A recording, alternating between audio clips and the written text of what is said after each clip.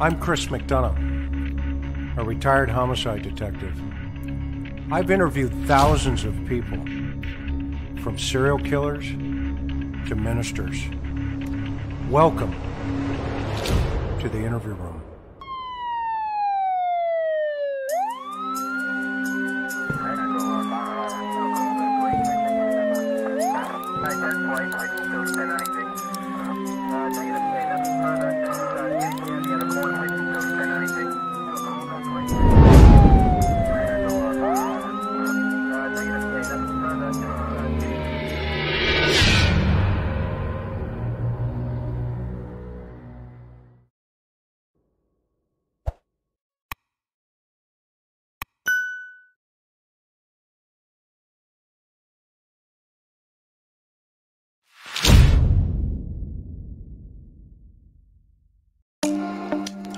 Welcome to the interview room, everybody.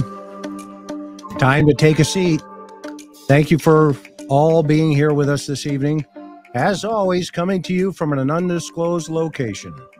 At TIR, we follow the evidence wherever it takes us on a case. We appreciate you being here. All parties are innocent until proven guilty in a court of law. All opinions are welcomed here. We only ask that you keep them safe, classy, and honest. Thank you always to our mods, our Fab Four, Miss Sophia, Maui Girl, Mimi J2, Teresa M, always keeping things classy in the chat. We hope you follow their lead. We want to thank all of our members and our subscribers. With all of you, we move mountains of justice for families and for victims. We only ask one thing, that you subscribe to this channel and that you pass it around on your social media networks and hit that thumbs up.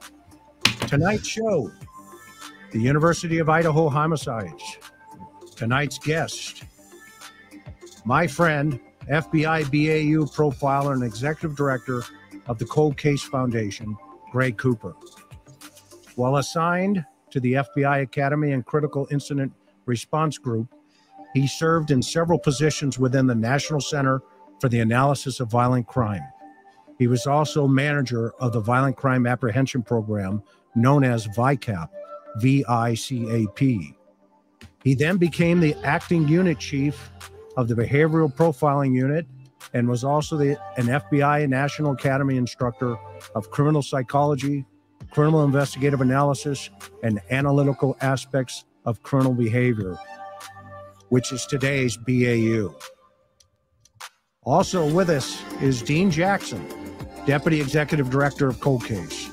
He is a violent crime specialist and coroner investigator who's provided training for law enforcement agencies all across the United States on homicide, missing persons, unidentified bodies, and sexual assault on cold case investigations.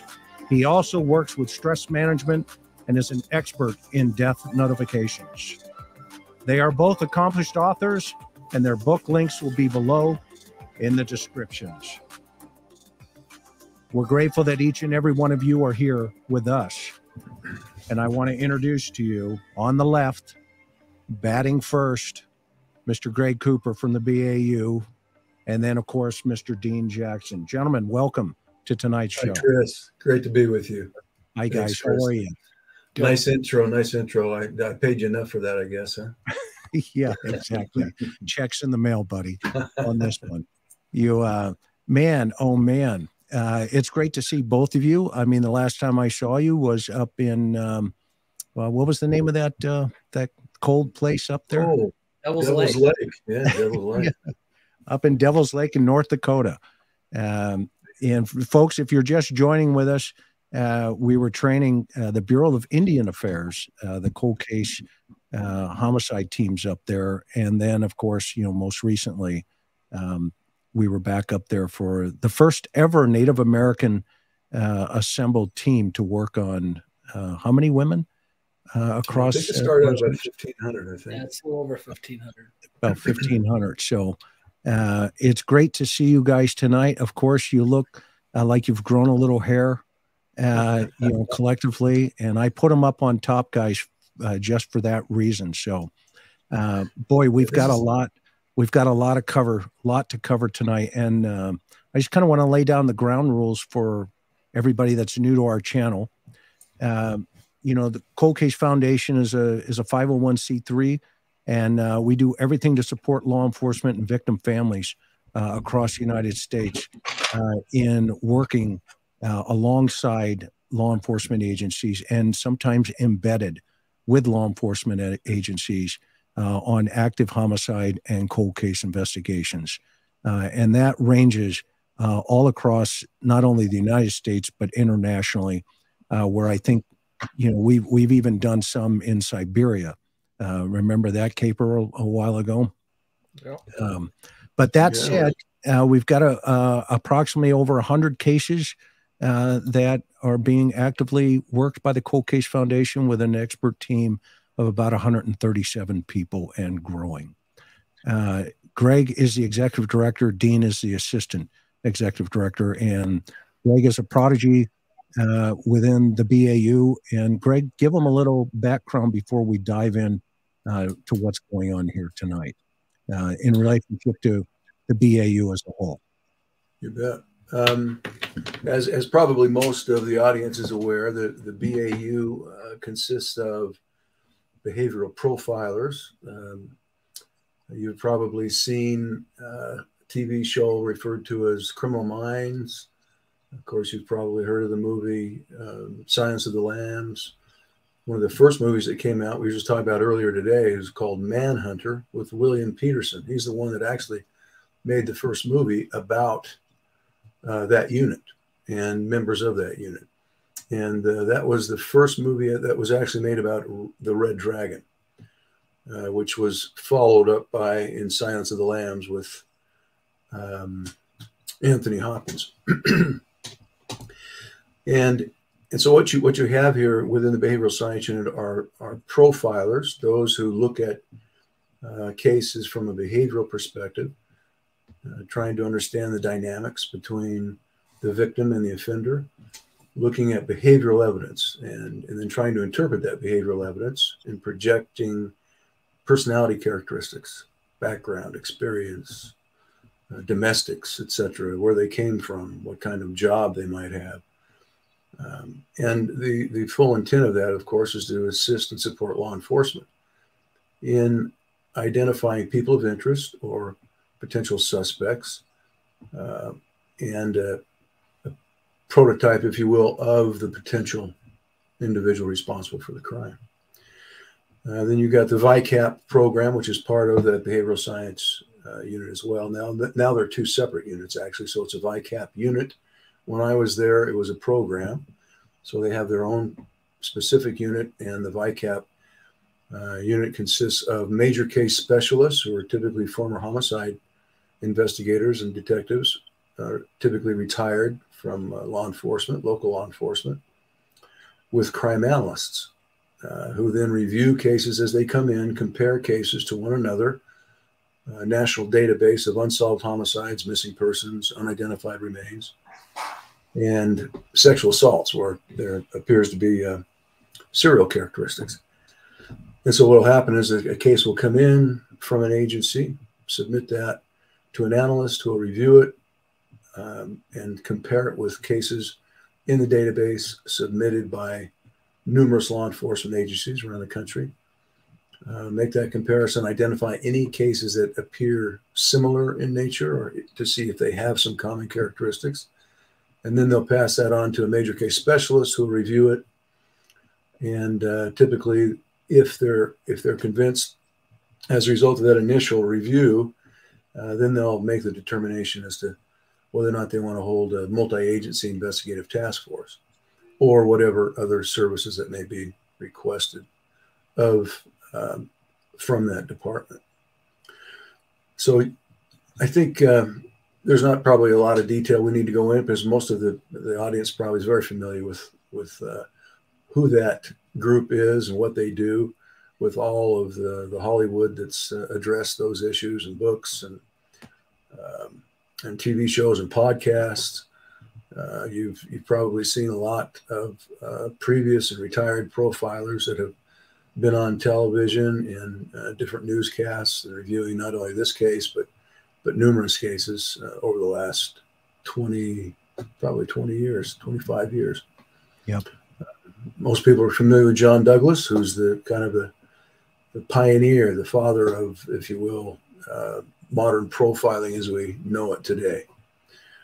And I just had the opportunity to spend a couple of days with John last few weeks ago in Virginia, and hooked up with John and Judd Ray, who was, when I was back in the unit, John was the unit chief, and became my fast mentor, of course, and we became very close friends after that experience, and have maintained that friendship over the years. And then Judd Ray was responsible for all the training of profilers during the time that I was there.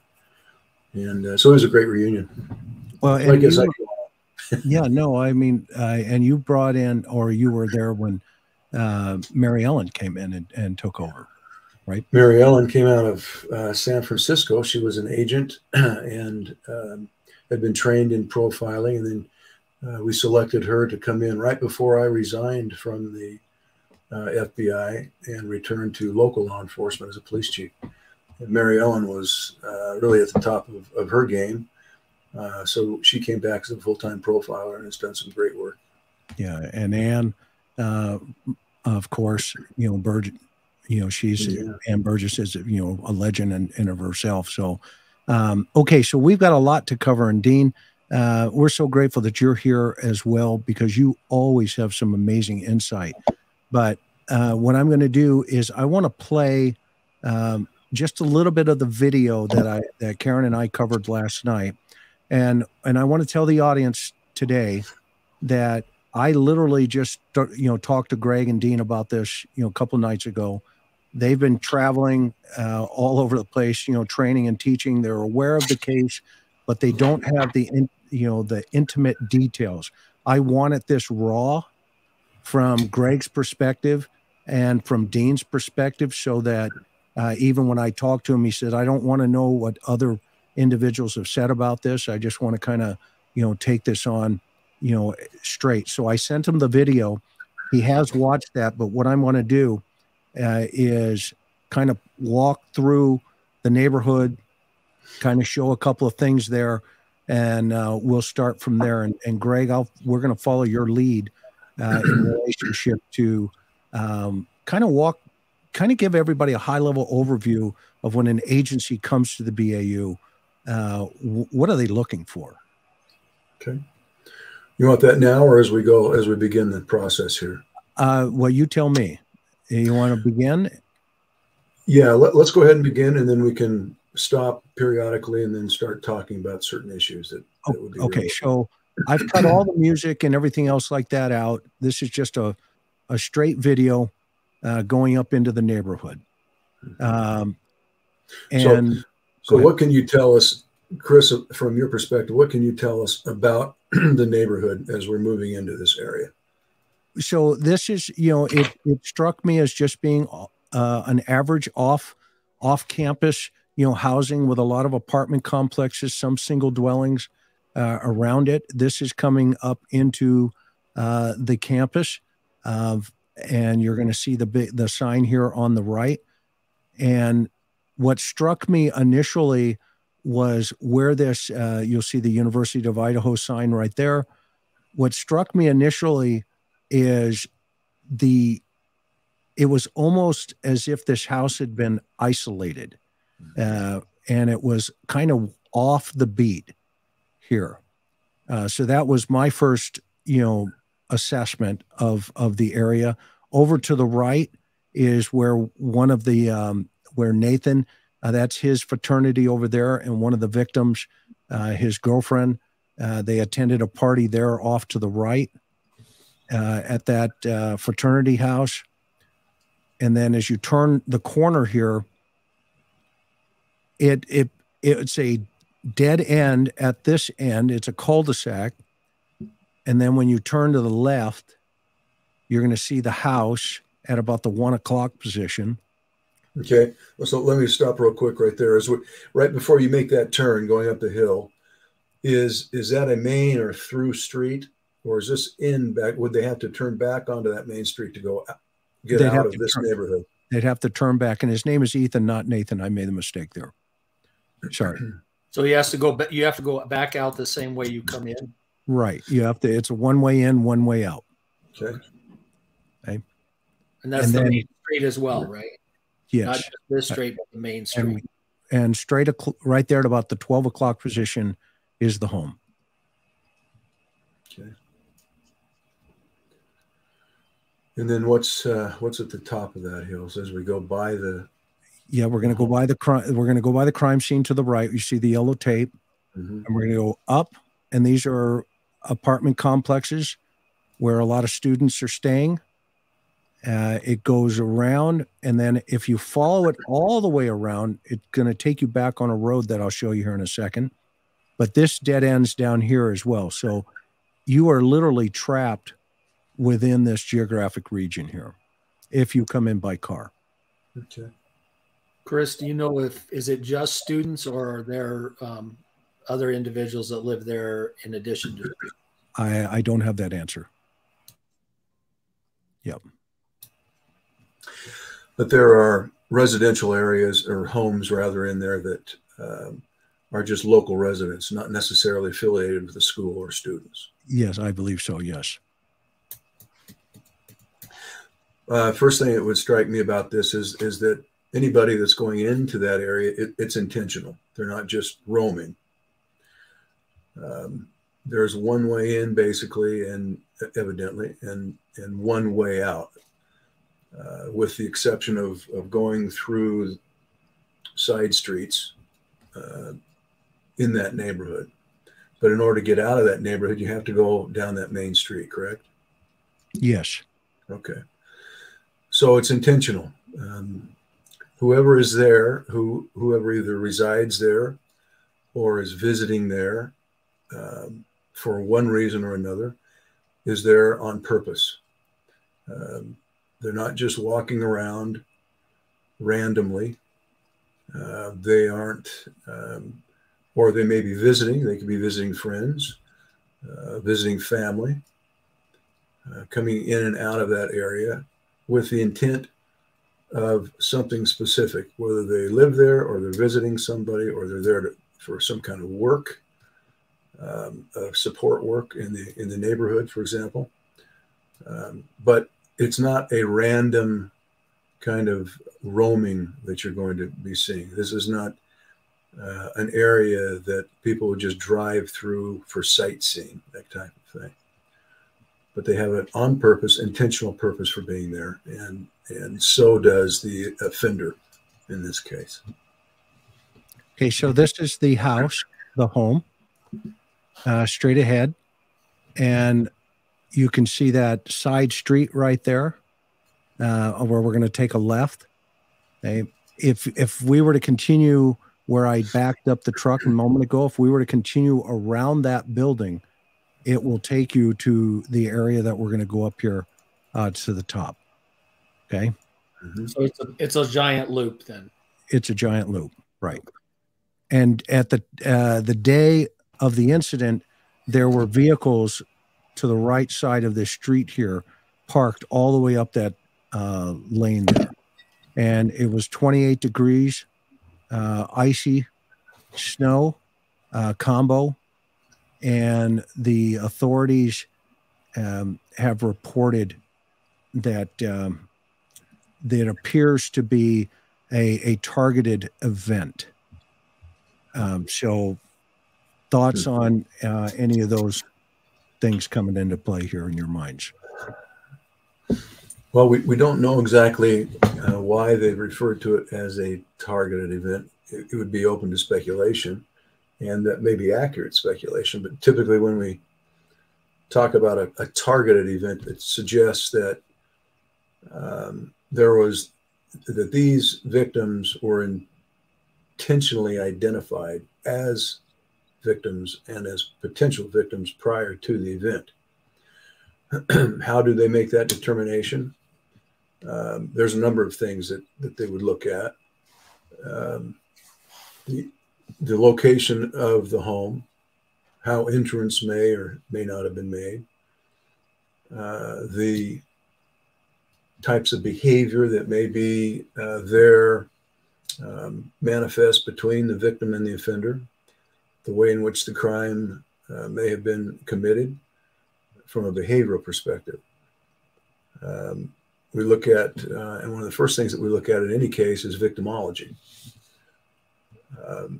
That for whatever reason, the authorities have determined, or at least initially believe, that it's an isolated incident, meaning that the offender had no other interest in potentially looking at other victims. And when I say that initially. And we don't know what the offender may be experiencing subsequently, only that the individual is there intentionally, on purpose, has identified that particular location for a specific reason. Is it for convenience? Well, there's a lot of homes in that area. Is it most likely it's because they not only have access and familiarity to the crime scene in this case, or the home, but one has to ask the question, so why select that home? Why select that residence?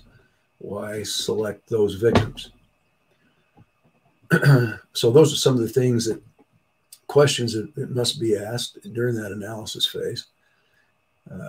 And I think the reference to being targeted has to do with answers, subsequent investigation that's being done in that victimology and entrance and access to the location, and a sense that intentionally that was the specific location that offender desired to go into and commit this particular type of crime. So what becomes critical here if this idea of that it's a targeted crime? How why even say that at this point, right? Yeah, I think, and let me say this too from the onset here, that I think the authorities are doing an absolutely fantastic job. Yeah. They've pulled out every resource that's available to them. The local police department has done a great job managing it. They've asked experts coming from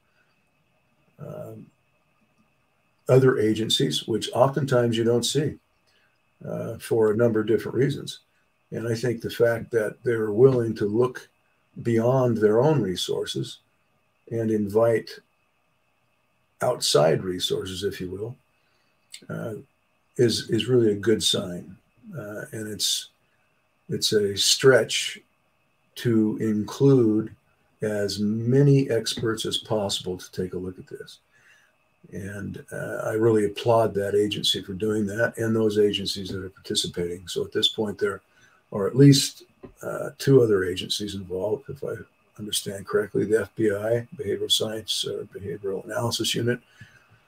And is it the state? Yeah, ISP. Idaho State. Yeah. So Idaho State Police. So I applaud all of them. So coming together and applying their resources is the most effective approach that they could take. And I think that that the local agency there who made that decision, the chief administrative person who is the chief of police, should be applauded for that. And he's doing a very good job in seeking outside assistance and support, because he doesn't want to make any mistakes. He's trying to avoid mistakes. I mean, who among us in law enforcement can prepare and train for this type of a crime? In this particular agency, you haven't had a homicide in what I think I heard that there may have been a homicide 17 years ago. And so they don't have homicides in this area. And this is reminiscent of medium and small agencies or departments and medium and small cities across America. They just don't have this level of violence. And to bring in expertise, and those folks that have that experience is a real benefit and advantage. So what do you think? To answer your question, I think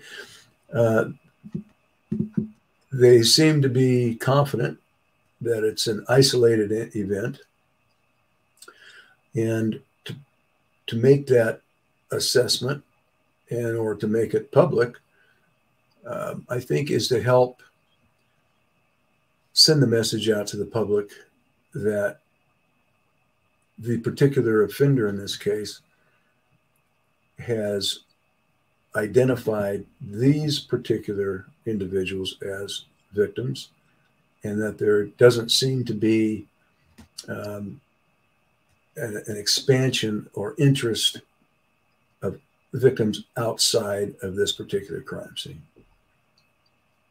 Hey, what do you think about the geographic isolation of this particular home with an access point that's pitch black, by the way, at night, and one of the lights down at the bottom of the hill there attached to the building was not functioning?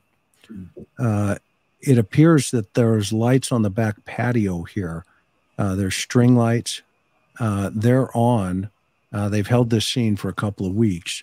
This was taken on Thanksgiving Day.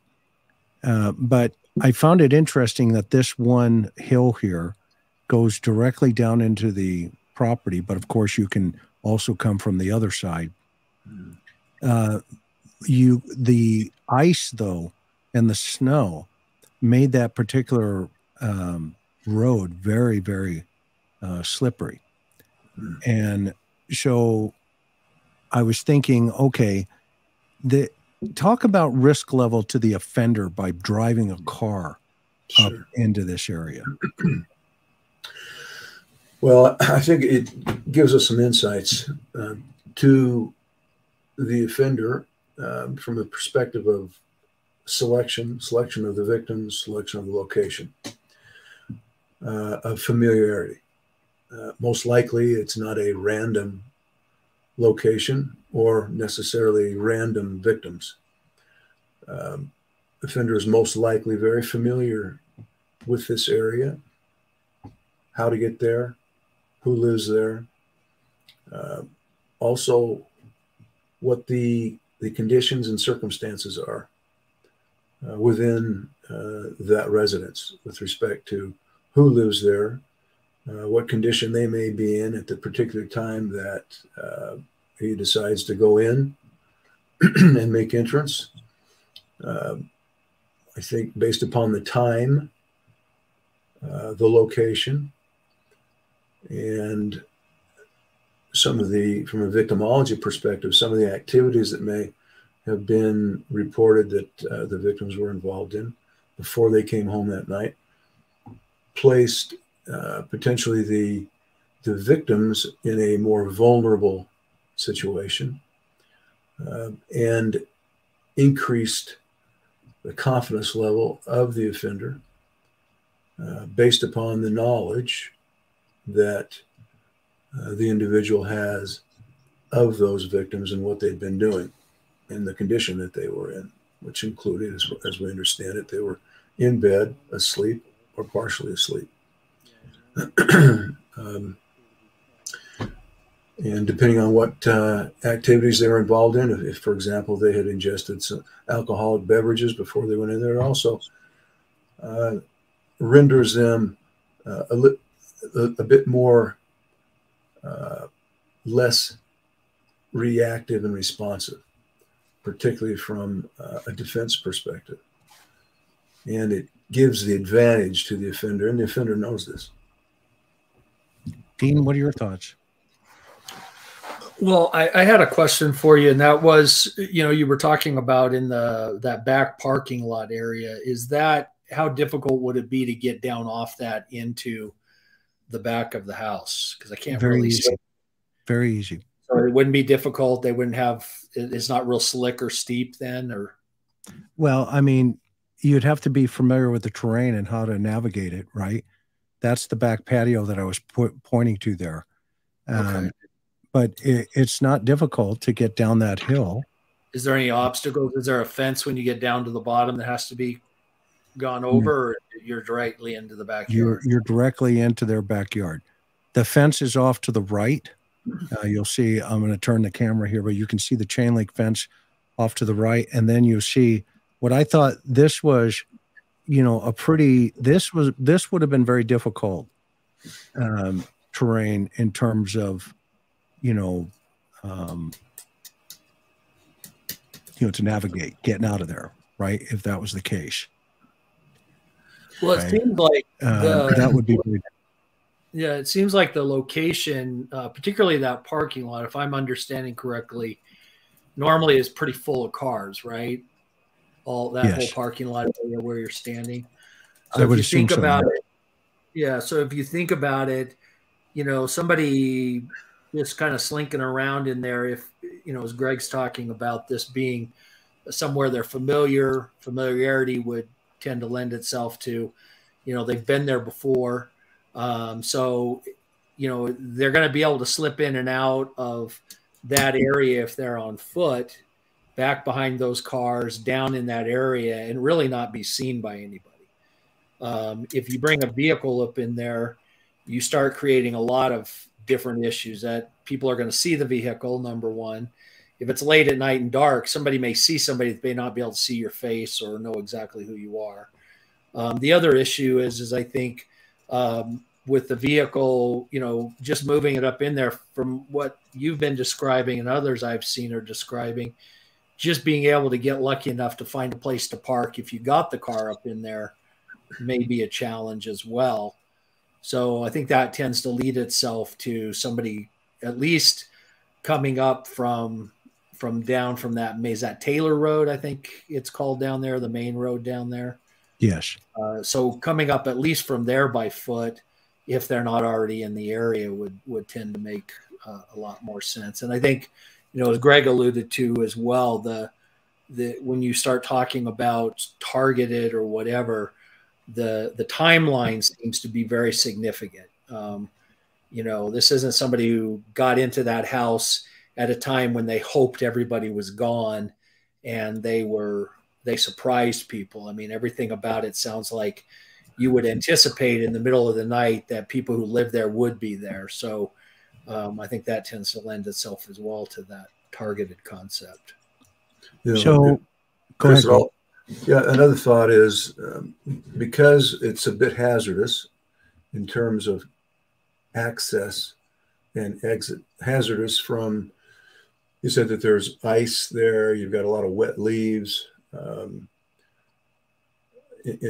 Also the ability to maneuver between the other vehicles and between the buildings is going to create much more effort on the side of an offender in the event that the individual drives a vehicle into that area, which is also elevates the potential risk level of getting stuck, slipping and sliding, making a lot of noise, attracting and drawing a lot of attention from neighbors and anybody else that may be outside. So if the individual drives a vehicle there, it's probably most likely going to be parked in a convenient location for the offender to get to and to get out as quickly as possible, or to a location where he or she had to walk to the crime scene and walk back to their vehicle. So if a vehicle is involved, it most likely would not have been parked there close by that particular residence, but in a position where they could easily get to it, get in, and get out quickly. So you're going to see one other contact or potential way to get into this particular property here. And it's down from Taylor. It's a path that goes direct right into the house. But before we get to that piece of the puzzle here, thoughts on, so we got a lot going on here, I thought, behind the house. And, we see that screen there. It looks like it's got a rock on it, holding it down. But then there's a cinder block just below that one window there. Now, mind you, this house has 5 women staying in it. So let's talk about, and the murder weapon the police have described as a large, military style knife kind of concept. Okay, a fixed blade, and that knife, according to what the authorities have said, is very significant in this, and they're not giving many details about it. So let's talk about 2 things, Greg. I want your to weigh in on your thoughts on why this block could be important or not important, and also why the significance of this knife, what it means to an offender who has the chutzpah to come into a home where multiple people are victimized here. Are you tracking what I'm asking? I think so. Yeah, I think so. First of all, the block and the block you're talking about is right underneath the window. Yep.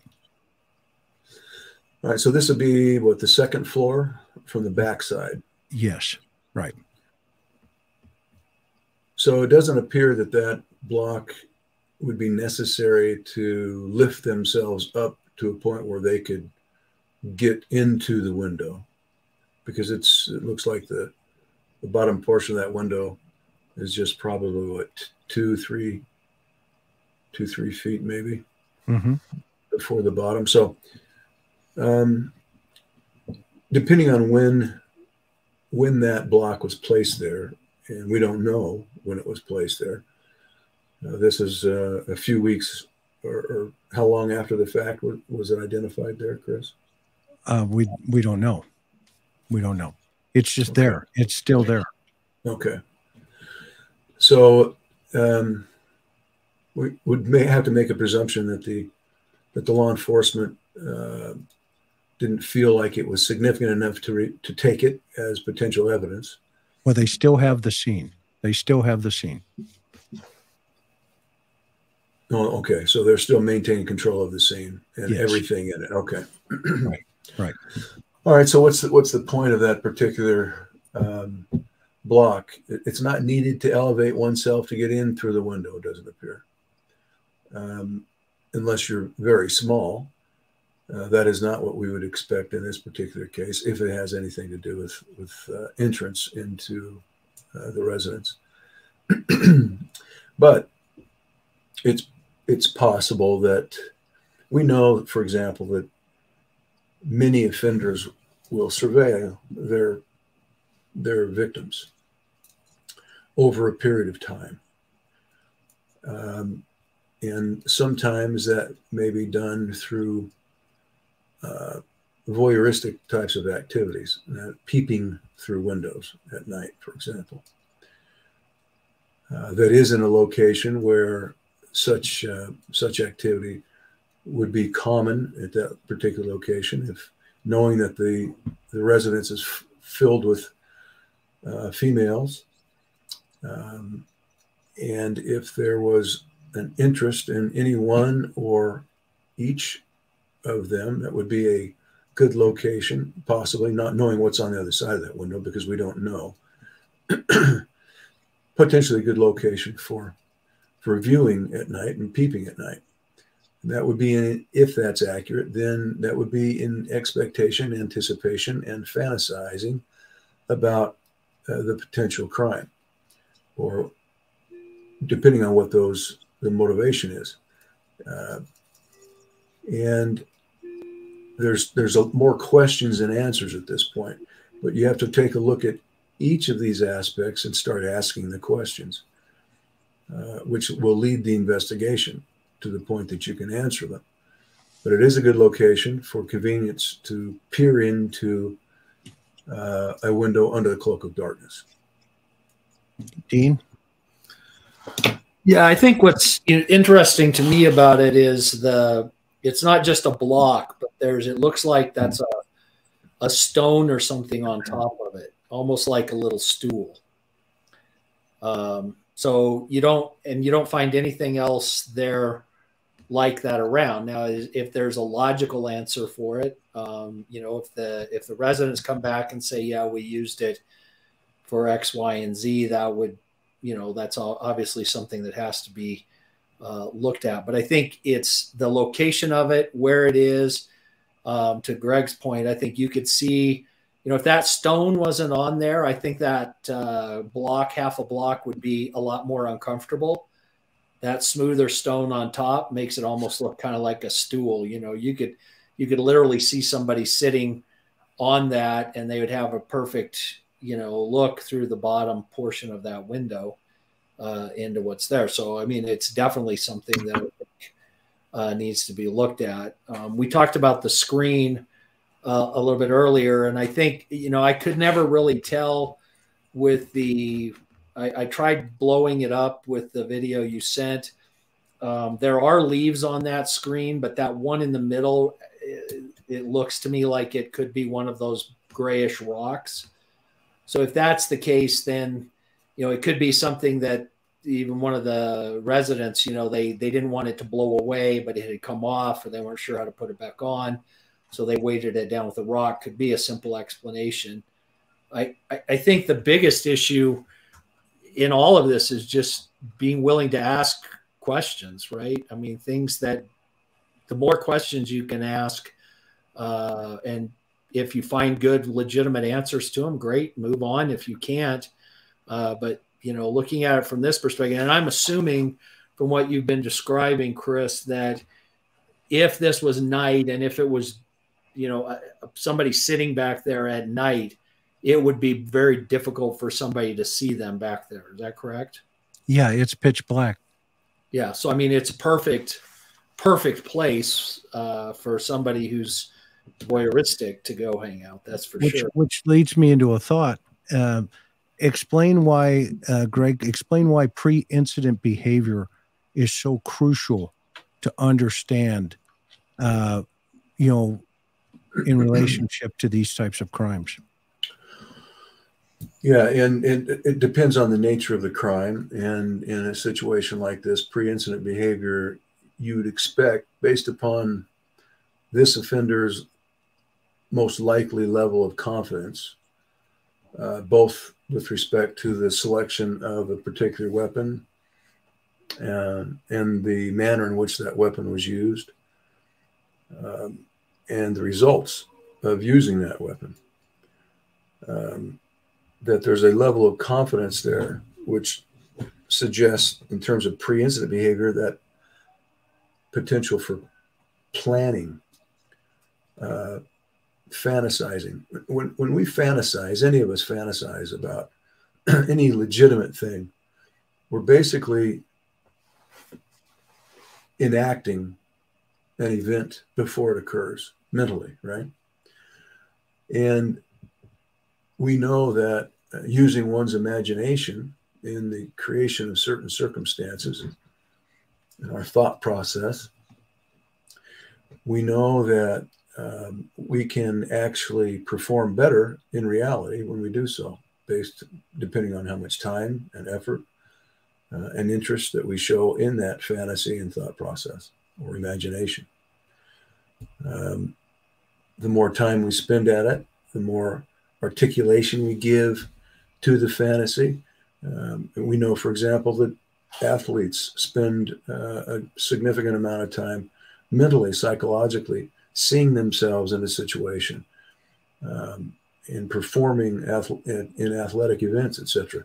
And that they've been able to determine, of course, that the more time they spend in that they will actually improve their performance without ever even having to go out and practice.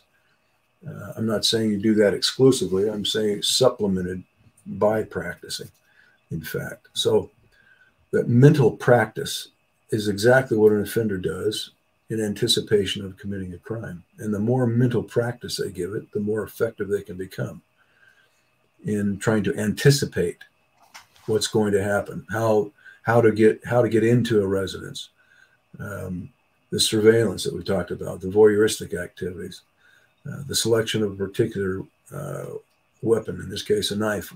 Why that particular weapon? Why not take in a gun?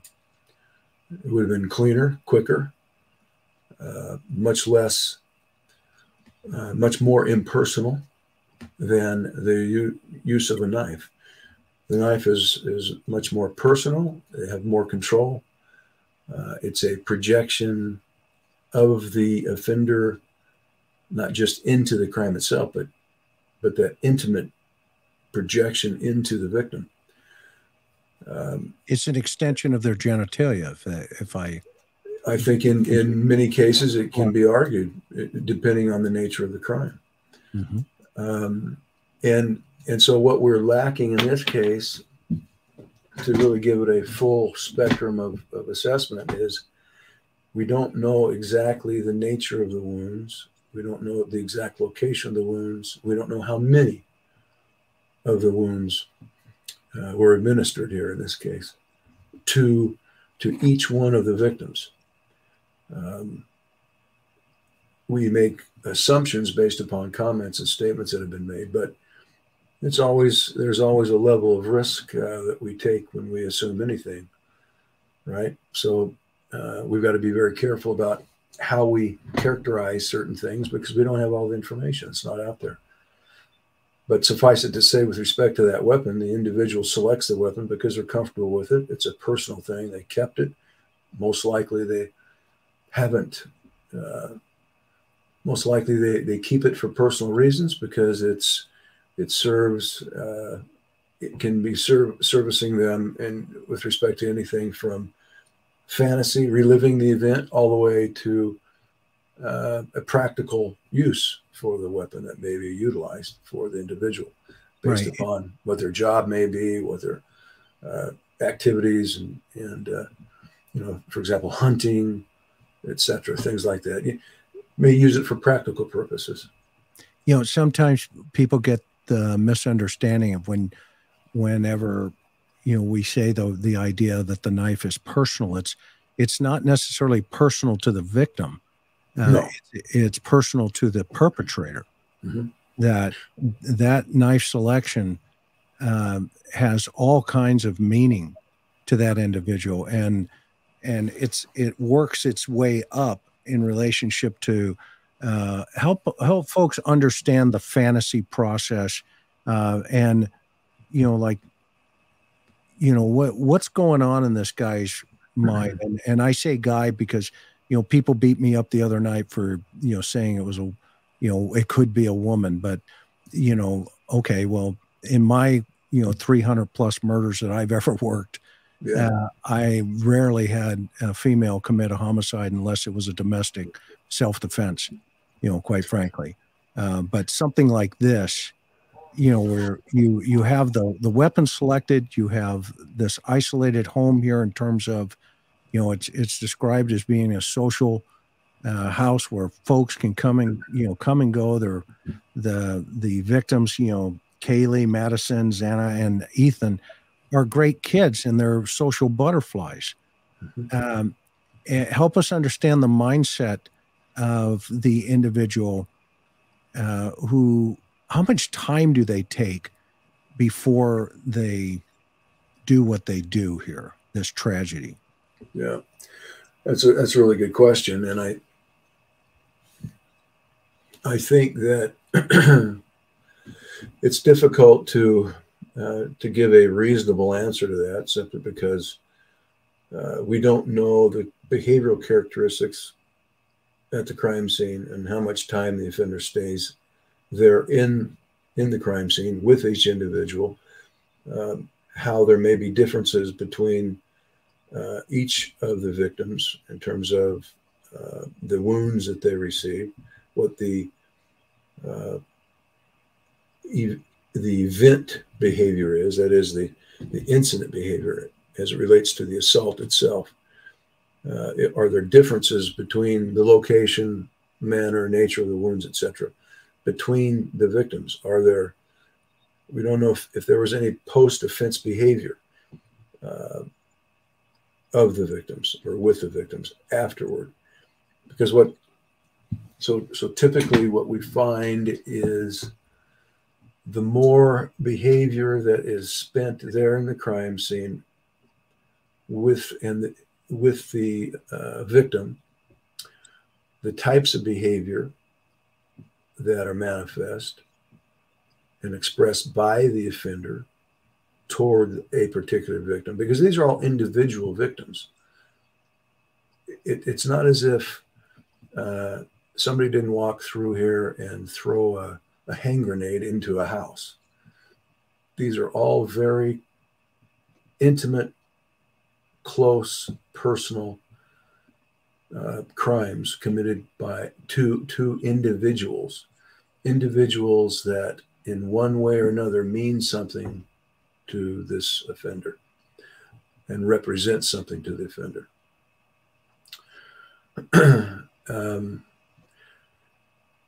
I don't know if that answers your question there, Chris, but and we don't know what those behaviors are, and without that, it's difficult to interpret.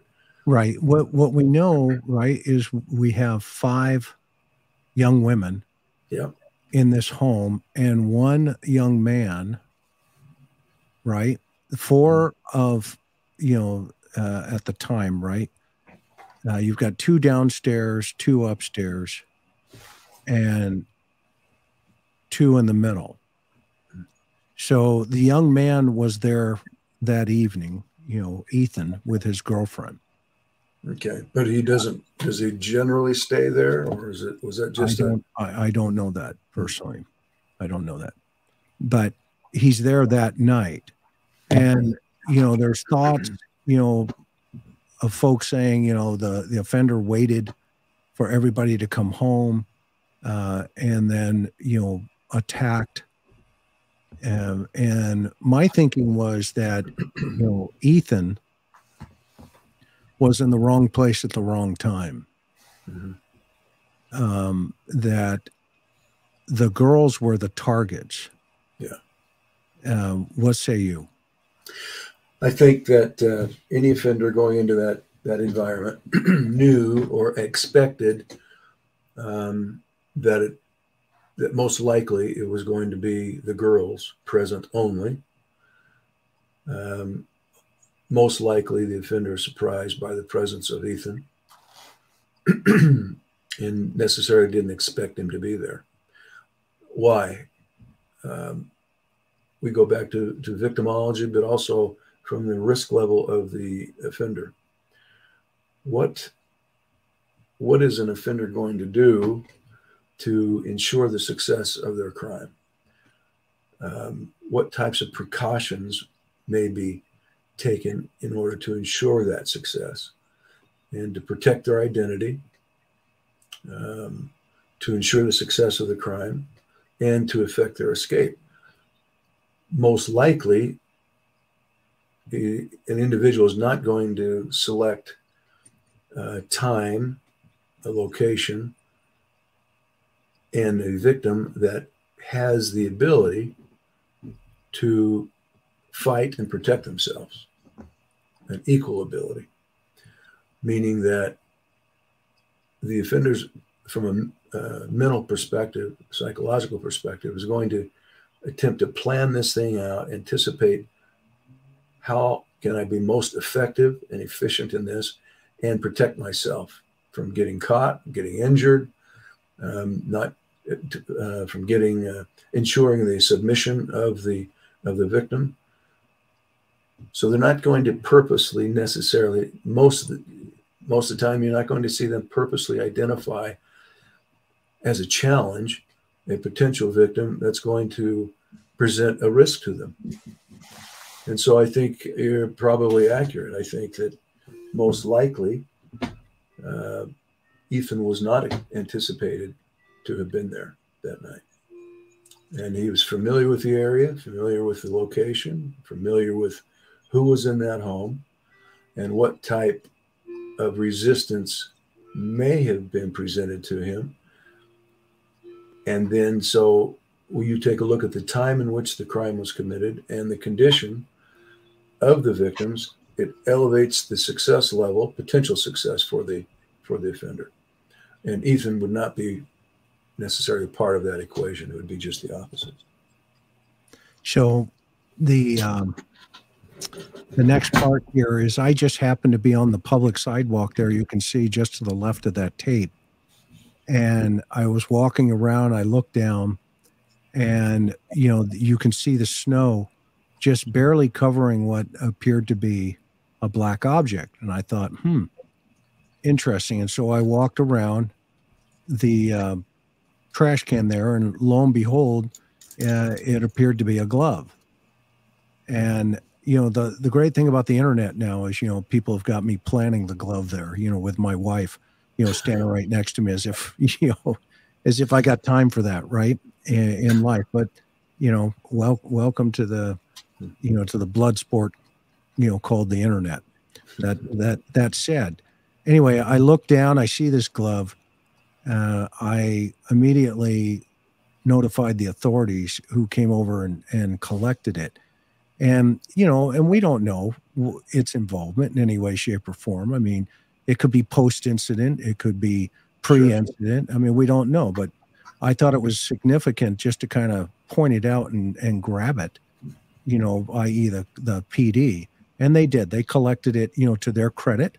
Again, and I think people forget they still control this crime scene.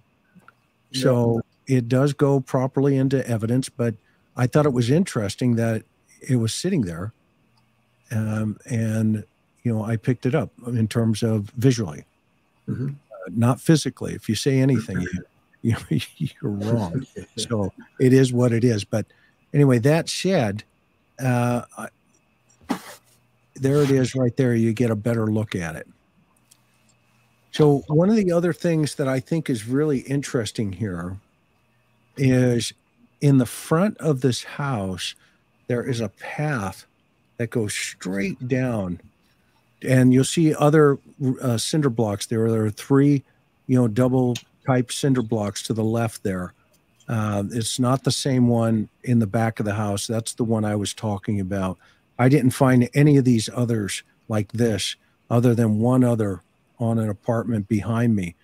So I thought that one cinder block, a single, it just did not look right. It was just sitting there underneath that window. And I thought, wow, is this a voyeurism situation? I've heard, it's a barbecue situation. People use them for benches, put their burgers on them and stuff. Well, yeah, okay. I guess that could be a possibility too, but voyeurism can also be a possibility. So, don't discount the barbecue, for the voyeurism, I guess, in my mind, because how many of those offenders have we seen, post-incident, who have done some horrific crimes, and they tell us, yeah, I was staring in her windows for months.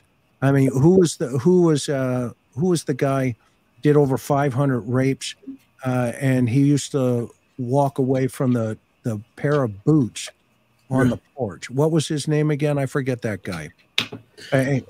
He's in custody, thank goodness, 400 years. But what used to deter him was a pair of men's boots, a very large pair of boots. So I recommended to my daughter years ago, buy boots and put them on your porch, no matter what. Make sure they're used. Yeah, make sure they're used. But that deterred him, didn't it? Well, in fact, he said that would have deterred him. Yeah. That information came to us as a result of interviews that we had done with him. He was a serial rapist, 85 rapes over about 5 years. And after it was all said and done, I asked him the question, well, what would you tell potential victims from somebody like you? How would they avoid becoming a victim of a sexual assault by somebody like you? Because he said that 85% of the time, I asked him, how did you get inside of these residences? You broke in, forced entry. He said 100% of the time of those 85 rapes, he went in through unlocked doors or unlocked windows. Yeah. And I said, so are you telling me you never came across an unlocked door, or rather a locked door or a locked window? He says, oh, no, I came across them. I just went to the next one. Yeah. So he never made the effort, didn't have to make the effort for forced entry. And so then I asked the next question, and we followed up with him and asked him, all right, so what can they do to avoid somebody like you? He says, number one, lock your doors and windows. Number two, because all of his victims he selected were single females or single females with children. And he said to give the appearance, the perception that there is a man in the home. And he gave the recommendation, tell these women to get a pair of boots, construction boots, army boots, and scuff them up as if they're being used, and active. You have an individual that gives a perception. You've got a male in the home that is engaged in more physical manual labor types of activities, gives a perception, of course, that they can take care of themselves. If they're going to resist, there's going to be a fight, and the chances that you're going to be successful are slim and none. So he would avoid those. So that was information that came directly from him as to what potential would-be victims should do to prevent becoming a victim of certain types of crime. Just lock your doors and windows, very simple, and make it appear that there's a male in that home. Yeah, and that's we're not coming from, for our audience, we're not coming from a sexist position. By saying that, we're just repeating what the offender said. Yeah. This is what he told. Yeah. Yeah, these are his words. And because I know, that the victims here fought based on what the authorities have reported this suspect off. So there's no question in my mind, my sweetheart would fight, a 1,000,000%. And, God bless these, young women that did fight this guy if they had the opportunity. But what this perpetrator was saying is lower your risk level by doing these couple of things. And especially now with the environment as, hyperactive as it is in this, and this is the officer right there. He's leaning over, taking a photograph of the glove. And then later they come back and they collect it. But right here, I want to show you the other interesting piece that I saw. So let me back it up here for a second. Let me go back over here. So, can I make a real quick comment too about that? Go ahead. About that glove. As I recall, the photograph that you showed us, the glove had leaves on top of it and remnants of snow. Yeah. And that was fairly recent that you found it. So we don't know at the time that the crime had been committed. We don't know if it's even related to this crime, of course, or to an offender potentially. But if it was there, we don't even know if it was there at the time the crime had been committed. But what I'm going to suggest here is, even if it were there, that there's based upon the fact that the leaves were on top of it and the snow, it could have been much more at the time that the crime was committed. So it would have been out of view and sight of any investigators who may have. Yeah, you can see it right there. The snow's on top of it, clearly. And so, I'm fresh out of planning evidence. You know what I mean? Yeah. That's a joke. That's a joke for everybody, for all the clowns out there. Chris, before you jump to this next section too, just what you were talking about as far as, being prepared and what ladies can do. I think the problem with most people is we project our values, our morals onto other people. And so we don't think of it from the perspective of a predator. But if you look at, for example, if you go to bear country, one of the first things they'll tell you, the rangers will tell you, is don't store your food where you're sleeping and where you're living. You have to create a cache, try to put it high to do that. It's because that's the behavior of that predator. That predator will come right into where you're sleeping and do that. And I think it's hard for human beings to think of another person as a predatory animal. And I think the truth is that, you know, thousands and thousands of people are not.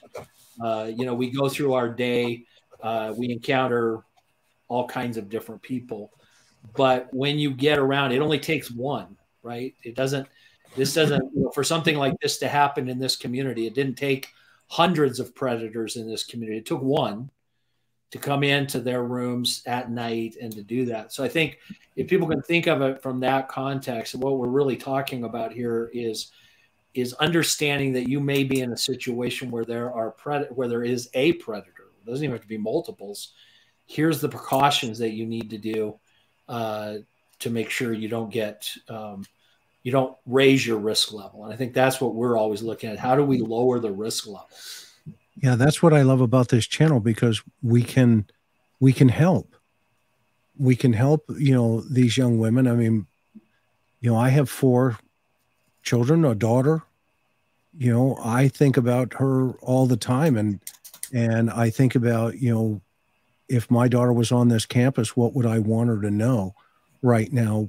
I would want her to understand the mindset of the individual that we're dealing with. I would also want her to take precautions in relationship to lowering her risk level to the mindset that we're understanding here. And that's why I'm so grateful that each of you are here tonight. And Greg, I mean, you come to this table, you know, as the real deal. I mean, the people that showed up there, you know, they would have come to your class. And, you know, here we are today with this tragedy and these 4, you know, victims.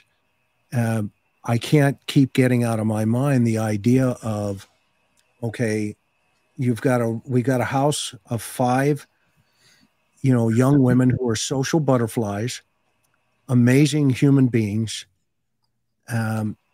absolutely, you know, loved by everybody that they run into, normal, you know, boyfriend, girlfriend relationships, some dysfunctioning, you know, breakups and all that other stuff, like every other human being.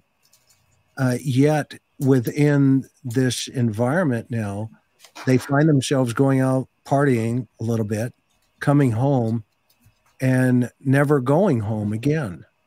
It's over. And it's not their fault.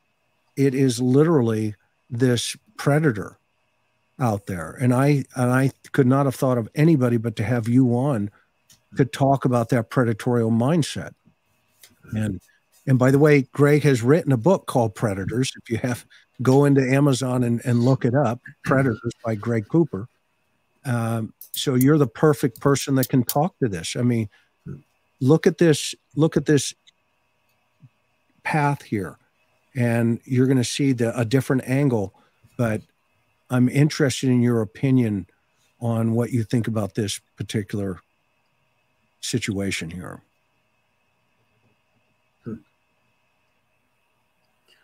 So that makes it convenient, that pathway makes it convenient to get access to any building on both sides of the pathway for potential purposes of voyeurs, for example.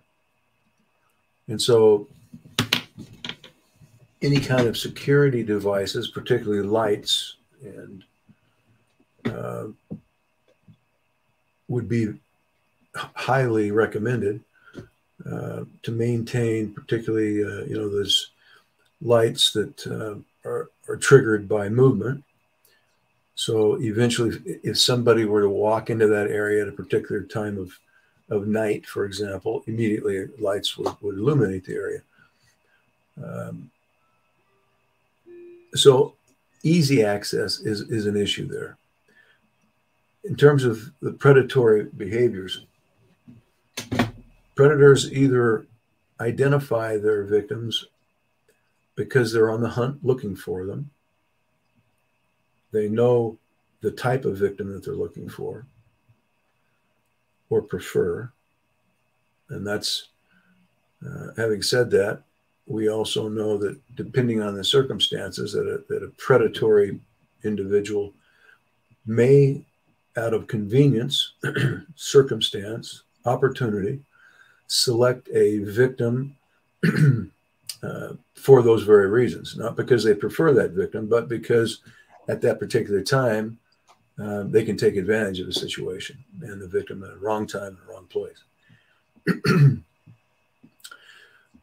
But typically, crimes like this, so often we find that somewhere along the line in their social activities, the victims and the predator have crossed paths, whether it be through voyeuristic activities or whether it be through social activities. In this case, the more information that's acquired about the victims individually and collectively, to the degree that they participate with each other in those activities, the higher the chances are that you're going to identify potentially a time and a place where something happened to attract the attention of the offender, who, for whatever reason, made the decision to select them as potential targets. And this individual is very confident. Would you agree with that? Absolutely. Very confident. The individual doesn't walk into a home in the middle of the night, assuming lights were out, he most likely, or she, is anticipating that there are at least 4, if not 5 or 6 potential victims inside that home, without a level of confidence that they can handle this situation. That before they've gone in, they've identified the who, the what, the how, and subsequently how they're going to get out of there as quickly as possible without being identified. And why is that? Meaning, what they're going to have blood on them. Yeah, in a case like this, you'd expect that there's going to be blood transference, for one thing. That he's got the victim's blood all over himself, and he has to get to a location where he can clean up. Oftentimes, we've seen offenders clean up at crime scenes before they leave, or there's a safe haven, if you will, a location, whether it be a residence or a vehicle that they can get into and conceal themselves from being seen by others who may be able to identify them and see that they're soiled as a result. And this offender would be no different. So there may have been efforts to clean up before he leaves the residence. But in a situation like this, assuming he knows that there may be other victims, potential victims in that house, that for whatever reason he decides not to attack, or she has to leave and leave in a hurry.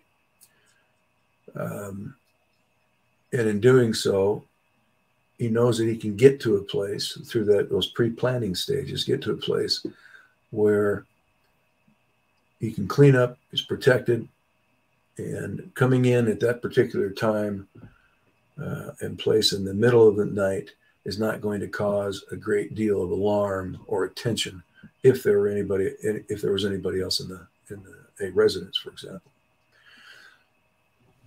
So that begs the question about, okay, well, does the individual live with somebody? Are they roommates? Is he a loner? Is he by himself? Those are all questions that will be considered by the behavioral analysts and the detectives as they go through this process. So thoughts on personality type, right? Confident, chameleon personality? Okay, confident. He's has the ability to plan. Has a level of organization within that confident circle that he is familiar with. For example, the selection of the weapon, the use of the weapon. He has he's adapted to the use of that weapon and the utility of it. Although in a case like this, with so many victims, there's a high chance that he may have cut himself. And we hope that that is the case, because that opens up potential leads for the investigators to pursue in trying to identify potentially who the offender is. So we'll keep our hopes for that area. But he's organized at that level, at least in terms of this particular crime. But we don't know more detail about the crime scene, which would give us more insight in terms of the level of sophistication that may have been utilized in this case. But the fact that he was able to carry it off successfully with that weapon, 4 victims, with a level of sustained aggression throughout the course of these events, from one victim to another, suggests that this individual has the ability to make those plans, commits themselves, goal-oriented, and once he makes a determination what he's going to do, has the ability to follow through and complete it. Definitely, most likely, this type of crime is consistent with an individual with personality disorders, as in psychopathology, has been able to rationalize why and who in terms of the victims, lacks empathy, remorse, is able to justify anything that they do by blaming, typically projecting blame onto the victim. Not knowing what we say that most likely that they have crossed paths at some point. Well, we don't know what the nature of that intersection was like and interaction was like in terms of a reception, whether there may have been a perceived or real insult taken by an individual, or just an obsessive, fixated interest in one or more than one of those victims. So those are all questions that during the course of their investigation they're considering. So socially, how do you see this in terms of this rejection aspect of it?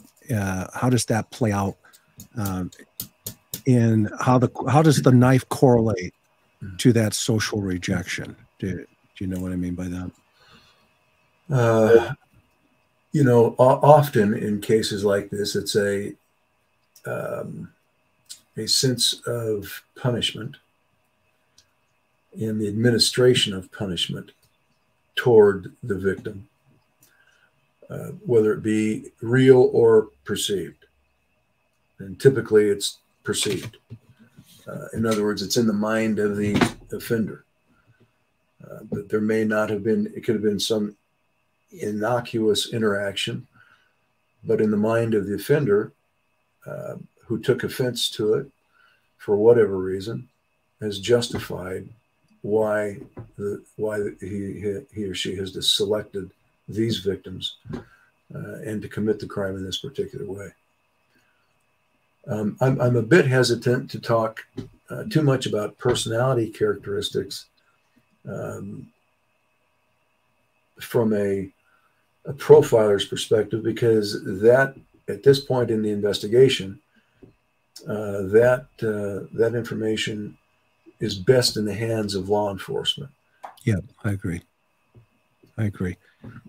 So this is the fraternity house where Ethan and his girlfriend were. And what's interesting about this And, you know, there's a whole bunch of theories floating around about points of entry into the target house at 1122. Okay. You know, some folks are theorizing that he had got into the house before everybody, you know, and he was waiting for them. And then, of course, you know, it's the attack at that point. But, you know, we don't know what the facts are going to be. Okay? But I find this particular point of entry opportunity presents itself, you know, hypothetically, if there's a car involved, this seems like a pretty logical place to park the vehicle, because now there's an egress in terms of an escape route, right? If somebody were to park on the street, they come, you know, right back down to the car, boom, they're in, they're gone. Okay, versus parking up into those two dead ends up the street. Are you guys, are you with me on that one, or you have any other different opinion? Yeah, okay. Easier access, easy exit.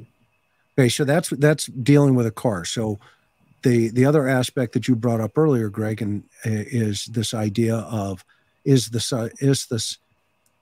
suspect on foot? Mm-hmm. And you know, that would mean a whole bunch of other things that he or she, but I'm going to go with he for me.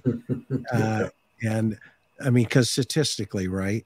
Sure. I mean, it's more about statistics than it is because we don't know what the facts are in the crime scene, and what we do know is, you know, what the coroner reported, upper torso type wound patterns. Well, right? And being able to control, you know, 4 victims under this set of circumstances, while it's the victims were at a disadvantage because of their condition, sleeping, possibly having partying a bit that night. Maybe some alcohol on board. Yeah. So that's to the offender's advantage. But even under those set of circumstances, with this amount of people involved, the level of confidence, most likely this is a male, no doubt. Okay, so this is, I thought this one, I mean, right there, just from the street, you can see the front door of that home. And, you know, there are no cameras or anything on any of these eaves to these other houses, and there are no lights going through here. So I'm assuming in the, you know, at various times of the evening, this is, you know, it's a very dark area here, because now when you get up onto their street, to the left is also, that light is out. And so I talked to the neighbor who's in the corner apartment up there. He's a PhD student, very nice person. And he told us, Karen and I, that, you know, this light just got fixed a couple of days after, you know, post incident.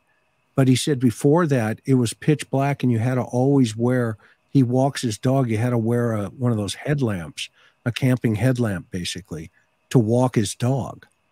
Okay. And it's not, you know, I thought that was very interesting. So that would mean even in this area here, you probably have some light from this one house here to the right, you know, that porch light. If that porch light was on, you'd have some illumination coming out this way.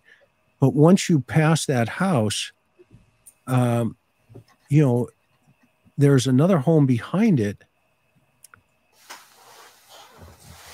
But so, Chris, isn't it true that you guys found this after you got up in there and you were walking around the front of the house, and then you saw this coming down through there? You didn't see it when you initially drove by. No, exactly. We didn't even know it existed. It was a surprise. Yeah. So I think even that lends itself to the fact that, you know, somebody outside the neighborhood just driving in and knowing to park down there and find, I mean, they've been in this area. If this was the path, or moving around up in the other area, there's just too many examples here of, you know, I think one of the things people have to always remember is that, you know, we look at so many cases, and I think what I see a lot of times is, and maybe it's because we watch a lot of TV, we overcomplicate things. We create 5 extra jumps and a twist that doesn't need to be there. And evidence typically, if you'll let it, will flow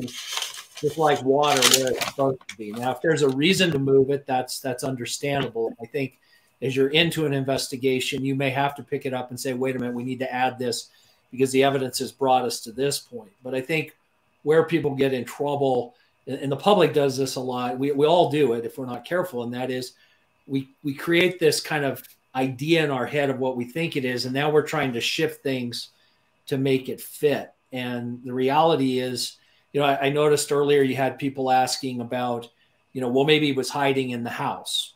Anything's possible. But here's the question. It doesn't sound like, at least from what we hear, that there was any kind of forced entry, right? So if there's not a forced entry, then he knows how to get in, or he's gotten in without needing that. Why raise his risk level of being caught in the house by hanging out in there and having to hide in there somewhere if he's going in that night to do something later on? He drops his risk level by waiting till the right time when they're asleep and then going. Those are just ways. I'm not saying that he couldn't have waited in there, but why do we add those extra dynamics sometimes? Sometimes it makes the story a lot more sensational, but there's not a reason for that. The other thing I would just throw out, I think Greg was talking a lot about the victimology, and consistently what we see across the country in cases is what we would call narrow and shallow victimologies. And that comes from 2 things. One, I think it's because a lot of time isn't spent really looking at the victims as much as should be. And the second reason is because it's one-dimensional. It's single source. You cannot get a good victimology on anybody from another person. It takes multiple people. If we all think about our own lives, if somebody really wanted to know who I was, we need to sit and talk about all the people you need to talk to get to that answer. And I think a lot of times, so in a community like this, people that knew that the kinds of things that can really be helpful to I think law enforcement is helping to expand those victimologies out there to really help people understand who these people were on multiple levels, because now we start to expand what Greg was talking about earlier, and that is those unique points where paths could have crossed, right? Where they would have come in contact with somebody, how that could have happened. So just some thoughts. No, great insight. Greg? Yeah, I think it's,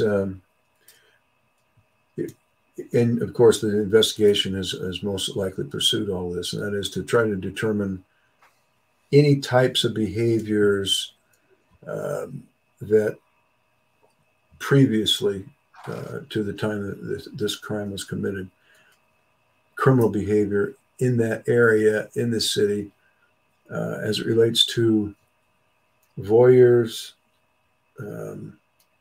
assaults, attempted assaults. We don't know. I guess they have come out with a statement that there was no sexual assault involved in this. Right. Now, that does not mean that this was not also potentially sexually motivated. Mm-hmm. For whatever reason, it just means that they were not successful in sexually assaulting. And break that down real fast to help the audience understand why that's critical in terms of the choice of a knife, and also the fantasy process, and how much pre-planning and surveillance potentially could have taken place here, and then offset that to the spontaneity type of event here, like Ted Bundy going in the sorority house, in Florida. Just the contrast of those 2 processes. Oftentimes we'll find a situation where there was no sexual assault, but it doesn't mean it wasn't motivated by sexual interest. And how do we know that? Well, what may appear to lack an assault in that area may be because a diversion of focus and concentration, for example. Something happened. It could be the way in which a victim may have responded. Could be the presence of somebody that was there that was unexpected, that was not planned for. And that's a possibility in this case. That would have made it more difficult to satisfy any potential sexual fantasy if there was one. And the presence of that particular type of knife, oftentimes we see sexual homicides that are committed, probably I would say most often, with the presence, the utility, and the affliction of a knife. That seems to be that more up close, personal type of weapon. That and strangulation is another one. Ligature strangulation is another one. But in terms of sharp-edged instruments, that seems to be a very common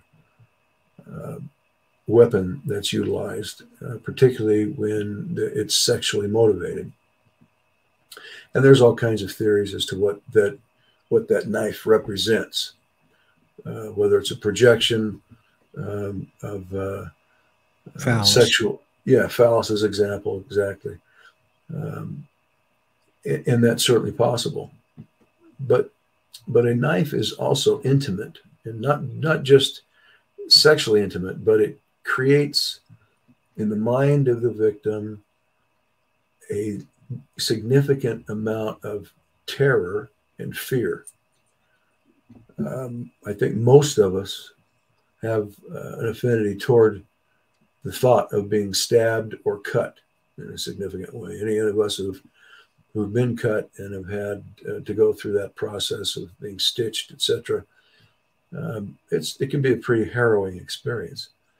But it is very personal that the offender has the ability to see the response in the victim's eyes and to see how they'll react to the presence of a knife, whether it be used for a threat or whether it be used to inflict, to be able to see the reaction and the response, both in the expression of the victim and the way in which the victim may react physically to it. This is an opportunity for the offender to visually and psychologically experience a level of control, domination, and power over another human being that is pretty well unmatched, with the exception of possibly strangulation, because that too is very personal and up close. But there's a sadistic element to the utility of a knife and the infliction of that knife into piercing into the space of a victim. And it can be very, very gratifying for those offenders who have a proclivity toward that, particularly who have a sadistic sense of pleasure from it, and an ultimate level of a need for power, control, and domination over another human being. Yeah, more shock value, as Jim says here. It's a great point. Okay, so I'm going to grab some of these up here real fast. And everybody, thank you for your patience as we've been going along here. I just want to recognize the folks that have come in. Thank you so much, Patty, Aussie, Down Under, love it. Thank you, Christine. Tom, what is the mindset of the perp now? Thoughts on that? Yeah, I think the mindset of an individual who commits a crime like this is to sit back and watch, to see the response, to gloat the response of the community, of the law enforcement. And there's a certain level of satisfaction, because it's an extension of that power, domination, and control from the victim now an extension of further victimization to the community, to law enforcement, and the ability to watch what appears to them to be chaos, the creation of chaos, in that it was due to the acts of that particular individual. And there's a level of gratification that can be achieved by the offender in doing that. Also, the practical gathering of information and intelligence about the status of the case, how far they have gone, what type of potentially people of interest, what types of evidence that may come out that can be very significant to the offender in trying to prepare reaction and response to that intervention that they're ever identified as a suspect, a person of interest. So here's a question about the average length of time. If either one of you want to take a shot at that. I mean, every case is absolutely 100% different. Yeah. And there is no reasonable length of time. In fact, sometimes the longer it takes, the stronger the case gets. Yeah. You know. It depends on the case. It really does. It depends how much evidence there is, what's going on in the life of the offender, what's going on in the life of the victim, and how quickly all those things come together for the investigator. So Marlena says, so someone could have done this just for the pleasure of using the actual knife. That's crazy. Thank you all for your expertise. Thank you so much for supporting us and being here. We appreciate that. Chapstick. What about the animal mutilation recently reported? That is a really interesting thought. Greg, Dean? I would not ignore that. I would not ignore that at all. I would look at that very closely, or any other potential assaults or threatening and intimidating types of behaviors towards women, young ladies in this case. Yeah, there was a report of some gals on campus. Yeah, and this struck me too, and I'm going to just tell you here. The gals on campus let me ask Mike Karen, about 2 weeks before the report of the guy on bike. Anyway, there was an incident where some girls were walking on campus, and this guy was riding his bike, and apparently there was an exchange of words, and the guy basically pulls a knife and says, I'll basically kill you. Okay, so one of those things. It's pretty significant behavior.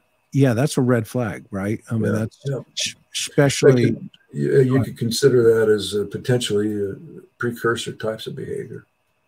Yeah, interesting. Arsons as well. Yeah.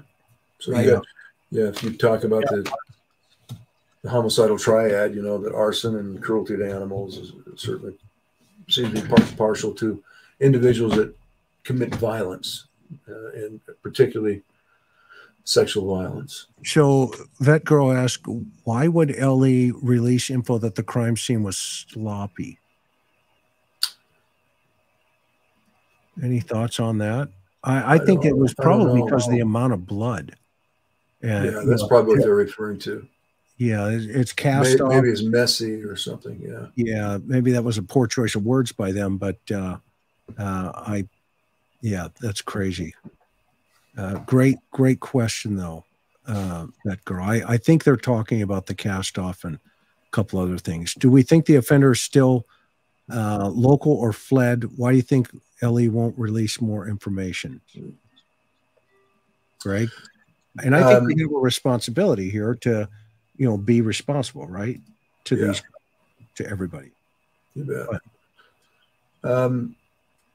I think there's a phase of time when it would not be surprising that the individual left for a period, at least if they were local, that they left for a period of time to get out of the heat and to sit back from afar and watch through media to monitor what's going on. There's a high probability he could be in this group watching. Yes. Yep. Absolutely. And this is one of the things we talked about before this program tonight, everybody, just to let you know. If you are watching, they're coming. Yeah. Right, Greg? Yeah, that's right. They're coming. Yeah. I think somebody asked whether or not the community considered whether or not the community at large may be in danger, or has this individual committed a crime before, or will they commit a similar crime in the future? You know, with an individual who is so committed and determined to commit a crime of this nature, this individual is dangerous and should be considered as such, and has the capacity, who's just killed 4 people, certainly has the capacity to hurt others. Yeah. And the other night on my program, I told people, you know, you have to lock your doors and you have to be in groups of 4 or 5 as friends. But don't be scared. Be akamai, as they say in Hawaiian. Be alert. Lower your risk level. Tell them why that's so important, Greg. Yeah, I think, you know, what we have found, just as I think a level of precaution and prevention, and encourage the watchers to ask themselves 3 questions and make a determination as to whether or not they fall on a victimology continuum at low, medium, or high risk. Just ask yourself, who am I with? What am I doing?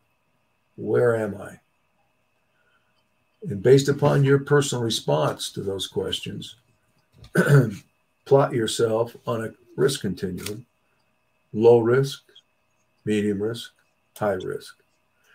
And if you are either medium risk or high risk, if you feel or sense that gut feeling of concern with respect to your risk level at either one of those levels, immediately take action and get away from the individual, or get out of that particular location, or cease doing that kind of activity. Take immediate action and give it no thought about the social graces and consequences that may be offensive to somebody. We're talking about your personal safety. We're not trying to make people feel good about themselves. We're talking about keeping and maintaining your own safety status. So be concerned more for your safety than you are the feelings of other people. I think too, what happens to a lot of people is that, you know, something like this happens and a few days or weeks go by and nothing else has happened. So we start saying, well, it's over. It's not going to happen again. And I think the reality is that for the perpetrators, sometimes, you know, they're sitting back going, holy cow, you know, this was big. I know, like, for example, when you look at and study some of the situations with BTK, his first attempt when he tried to grab a woman in a parking lot, he was, for quite a period of time, was scared to death, right, that he was going to get caught, and that, you know, so he's laying low, but they'll quickly go back. Past behavior is a predictor of future behavior. So they'll go back and they'll start cycling this thing back up, looking for, if it's truly a predator, start looking for new people. When he doesn't feel like he's being threatened anymore, you know, he's going to go back out looking for a way to find somebody. And so, you know, learning to be vigilant at any time in your life, no matter where you are. I know all of us would tell you that with our families, I mean, we've taught them from day one, you know, to constantly be vigilant, not paranoid, but vigilant, and make quick adjustments when needed. You know, and I think back what we were talking about earlier, and that is this human tendency to project your value system on everybody around you. And you have to understand that it just takes one at the table who's not like the others to set yourself in a very vulnerable situation. Yeah. So do you think it's his first victims, Greg? I think that, I think there have been incidents in this individual's past of anger at the interpersonal level,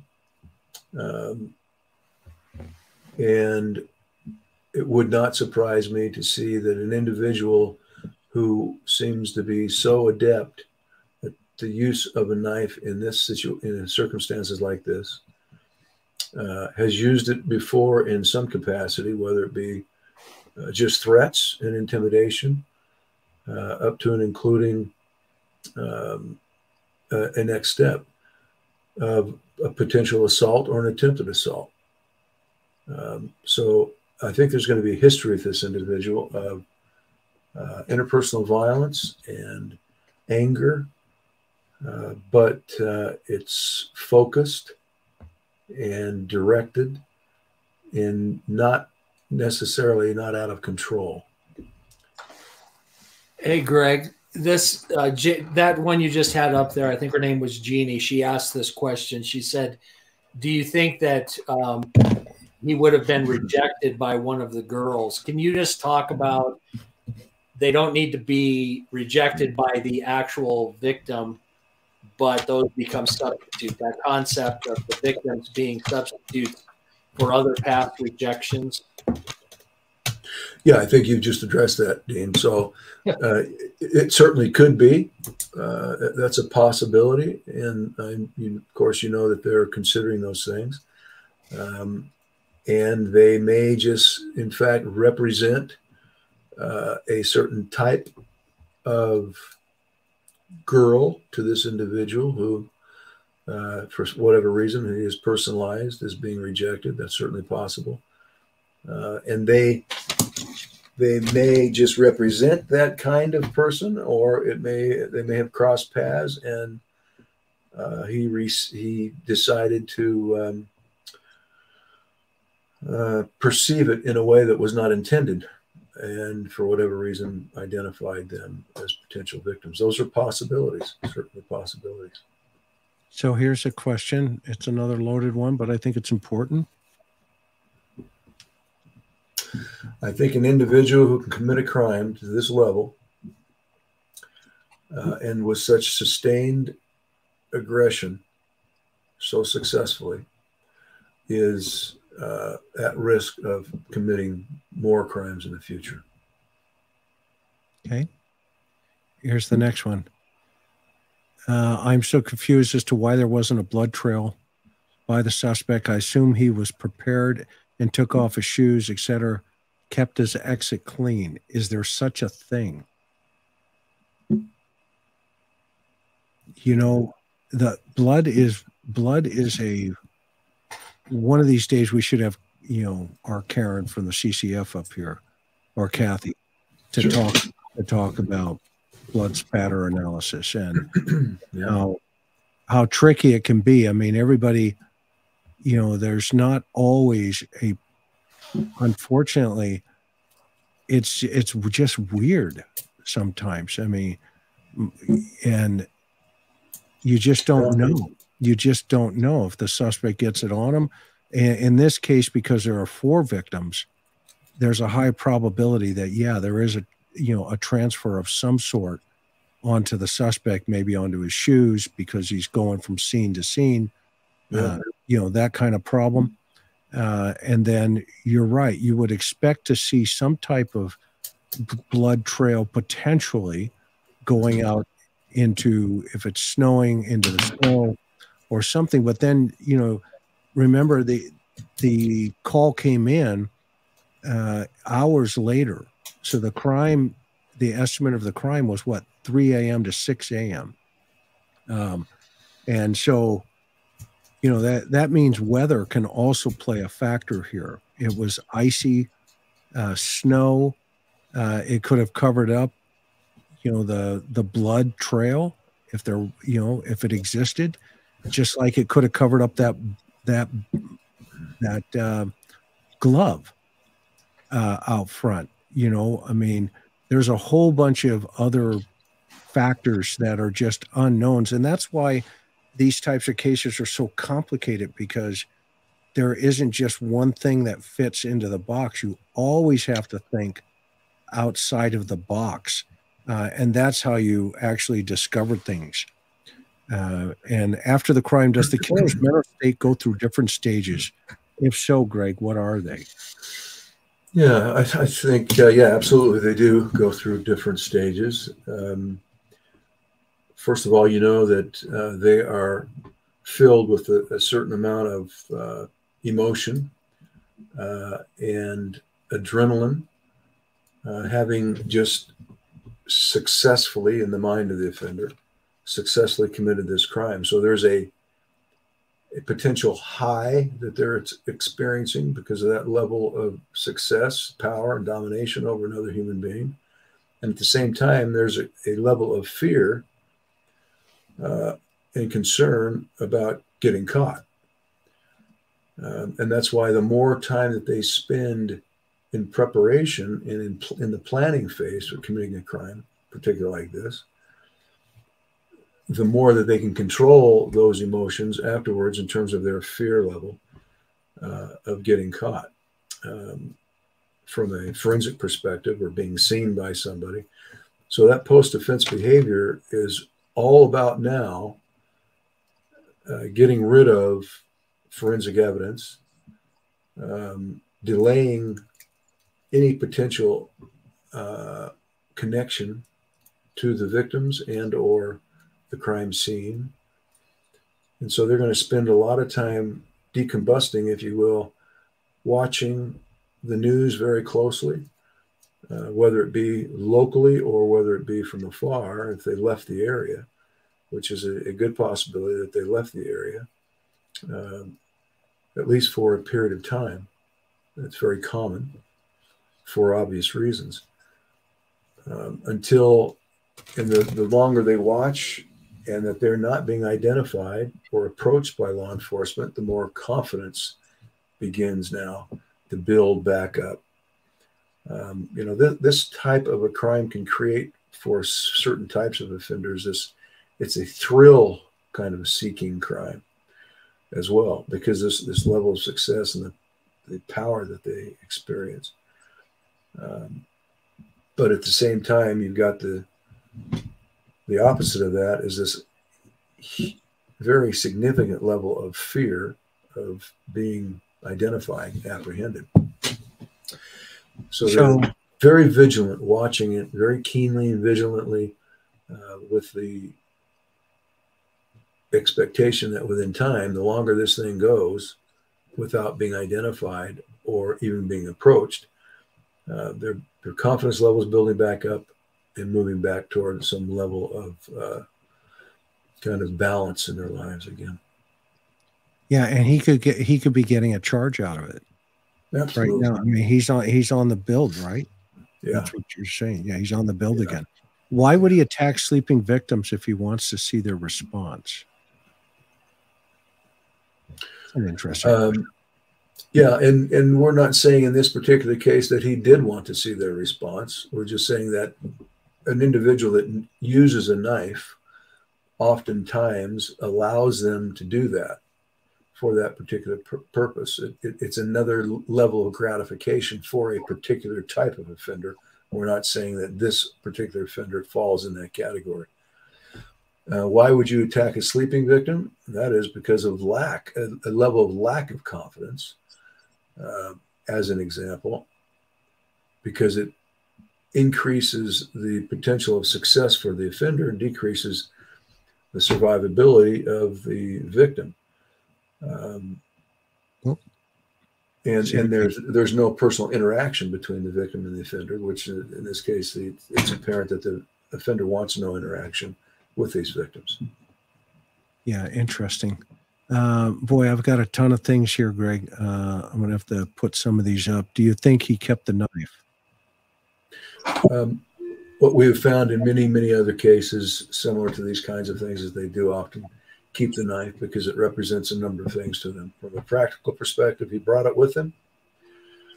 And now from potentially a souvenir aspect or consideration, something that will allow them to remember. Okay. Let's see. Could you explain the wounds upper versus lower? Without them defining those, I can't explain that. Without the accurate description of where those wounds were located. Okay. Typically, upper could be chest, lower could be stomach. So, Miss, if I ask if he's a self-cutter, could he expand to cutting others? Meaning, if there's a, that's usually a cry for help. Individuals who are cutting themselves. So, I have not seen that in my career. Any you guys? No, I haven't. Okay. Here's a good one. Could the young man have been the target? That certainly it's possible, but without knowing the nature of the wounds, and other behavior, particularly post-offense behavior, difficult to say that without specific information. It's hard to make that conjecture. Humble reminder: these are real people, real families who are hurting. Yeah, absolutely. Go hug your loved ones. That is important. Sure. And I can tell you from firsthand experience, who's lost a son, I know exactly where these parents are. My son was 20 years old when he passed away. Those of you who are new to the TIR family, those that know me, they're in a place that nobody understands unless you've been in that house in terms of that world right there. Have you had any success working with canine units on cases like this? Man, I'm trying to keep up with everybody. Thank you so much. You guys are all so kind tonight. This is about these kids, and I'm trying to keep lead to location. Yeah, canine units could be very effective if they're brought in early, right away. Yeah. Go ahead. Yeah, I was going to say, it depends upon what kind of dogs we're talking about also. I mean, and so you have cadaver dogs, you have search dogs, you have, there's all kinds of the dogs are trained for different types of things. In this case, you would be looking you'd have to have some kind of a scent to know that it was the person, the perpetrator, right? To be able to put a dog to track on that. So I'm not sure I've seen that as much. Unless they had something. I mean, we've not heard of anything from the scene. It may be that there is something there, but nothing that, has come out publicly, at least, that would give you an indicator that they have a source to be able to utilize with dogs. So if this cartel related to the young lady's mom, I don't think we know that. Personally, I don't have knowledge of that. I think if it was, they're not going to hit it like this. I mean, it's going to be a little bit different. I've actually worked some of those cases, coming from the border in Southern California, and they usually just put a 22 to the back of somebody's head. And if they do, then they want to make sure that the neighborhood that had that problem with them is aware of it, because it's more of a message killing, a thrill killing, not necessarily something like this where this is an attack. And what I mean by that, kind of differentiating, it's not that, the cartel comes in and says, we're going to take care of your daughter, and therefore we're going to take care of everybody else around her. They don't usually operate like that. But you know what? I've been proven wrong too in the past, so who knows? But I was just going to say, I think all of us would agree that in a lot of these cases where, we've seen things that have been out in the public domain, once you get access to the actual case files and are able to see all of the evidence, sometimes things do take on a whole different perspective. And I think that's what Greg's been alluding to, is that, a lot of the things to get specific on are very difficult because we've we've not seen the crime scene. We've not seen the victims. We don't know. So it leaves that open. We could talk at a 30,000 foot level of, you know, some ideas and concepts. We can talk about other cases that, you know, have some similarities to them. But to get down into some more specific things without more information, it makes it very difficult. Yeah, police should not explain a 4-hour time gap, an action east timeline. Is that significant? It could be. Absolutely. They could have some information such as surveillance of those two that, you know, they can see some things in there that would be crucial to the flow of the investigation. Always remember, guys, that these things are like living documents. An investigation is like a living document. It is fluid. It is constantly changing, and it can be adapted to any type of additional information that comes in. There's no, I've never, and Greg, I mean, and Dean, how many times have we been going down a road and then all of a sudden it's like, boom. Yeah. I mean, it can change from hour to hour. It can change tomorrow. Yeah. And so we don't want to get stuck in anything, but I certainly do love these questions, because it does make us think outside of the box. And that's how this perpetrator will be caught, because people are thinking out of the box. The one thing I would say, Chris, and I just as a cautionary to people, because I think we've seen this as well, and that is, you know, it's easy to get caught up in the conversation about what if and I wonder and all of those things, but it's been brought up already. We're talking about real people, real families. And I think one of the dangers sometimes with some of the especially extreme hypotheses that come out there, it can send people down a path and then innocent people get sucked into that. And I think we've all seen cases where family members or individuals hurt because people are so, they want to get the answer so badly that they're not realizing that these are real people. And I think what keeps, you know, we talk about it a lot at the foundation, what keeps us doing what we do are the victims and their families. Because these people, at the end of the day, when all the dust settles and all the answers are brought in, their life is now on a different trajectory. And I think keeping that kind of balance in mind as people speculate sometimes, just to be careful that they not get carried away with that, because we are dealing with some real people and potentially real circumstances in people's lives. I know you pointed that out even with some of the businesses that you were talking about. You know, because somebody's name comes up in relationship to something doesn't mean, you know, that people need to go down a path to all of a sudden pull them into it. So. Yeah. So Mimi asked, and by the way, I have about 25 questions lined up. So we're going to have, you know, shorter answers. Would this be the type of offender that cares that everybody's what they're saying about him? I think so. I think he's getting off on this. Yeah, and he also wants to monitor what people are saying, what the status of the investigation is, and it allows him an extension of that level of influence and power. Do you think he'll strike again? He's not stopped. It's certainly possible. So there was a dog at the house that didn't bark or didn't do anything. Does that raise your curiosity in any way? Well, I don't know. We don't know what kind of dog it is. We don't know what the personality of the dog is.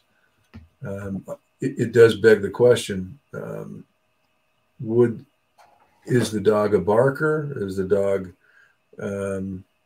very reactive to strangers, not reactive to strangers, very friendly to strangers, or vice versa? Would he react to a stranger, or she? I don't know what kind of dog it is, or what the. Jeanine says, could this guy be rejected by more than one girl? One of the girls. Possible, certainly. I mean, the thing is any of these things are possible, and without having all the information available to us, it's hard to come up with a probable hypothesis, and we wouldn't want to get too heavily involved in that anyway, based upon the status of the investigation. Yeah. So this is a good one. Either one of you can grab that one. ROTCs, would that help in planning escape, etc.? Well, I think whether it be something like that or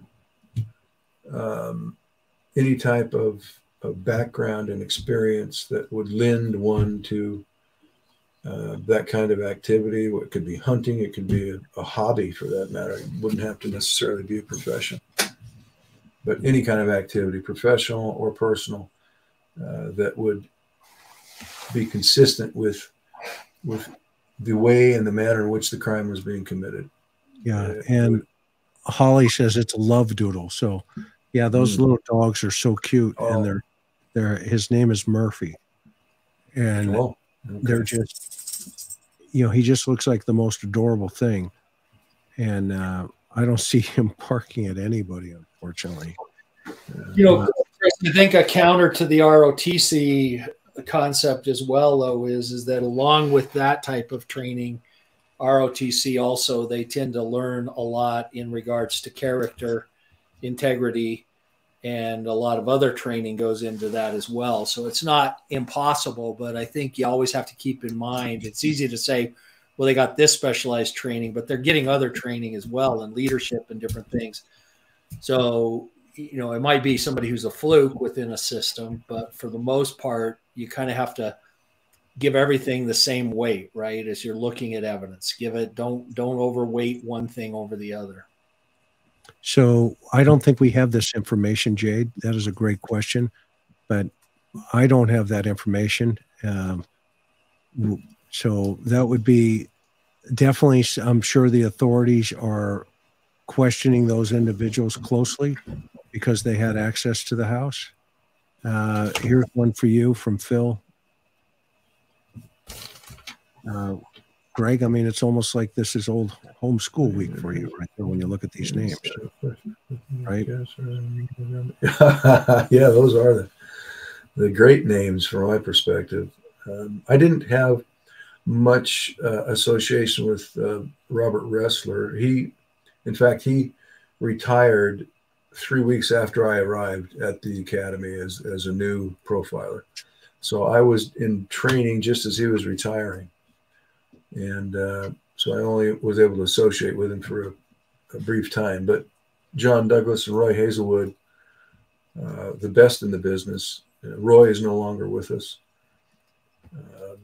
But he was the preeminent instructor at the National Academy, from my perspective. He was also the expert in serial rapists and an excellent profiler. And of course, John Douglas is the main man of profiling, from my perspective. And he is also the emeritus here at the Cold Case Foundation. Yeah, he was our emeritus chairman of the board. He was our first chairman of the board. Yeah. So this is Greg and Dina and myself. We're part of the Cold Case Foundation, and that's why I'm wearing my swag tonight. As you told me, all of us are. There we go. We're all wearing our swag with my TIR shirt, which I've got both plates going here. I like this question. Do you think he'll be at the candle vigil? So they're having a candle vigil Thursday night. Are they? Yeah, on campus. Yeah, very very interesting, and I would say that without directly answering that, I would say that the individuals, to whatever degree that are involved in this, will do whatever they can to acquire information and monitor. So there may be all kinds of potential activities that are involved. Interesting. Will he insert himself? Yeah. Well, that's why the glove was kind of a red flag Yeah. for me, right? Did he come back and is he taunting him? Is he taunting? Exactly. In response to that question, anything they can do to monitor the investigation and live it out. Could he have stayed longer in the house to clean up since hours passed prior to the 911 call? No info known about how long he was in there. That is possible. Yeah, absolutely. It's always possible. You know, hopefully the authorities, well, they know.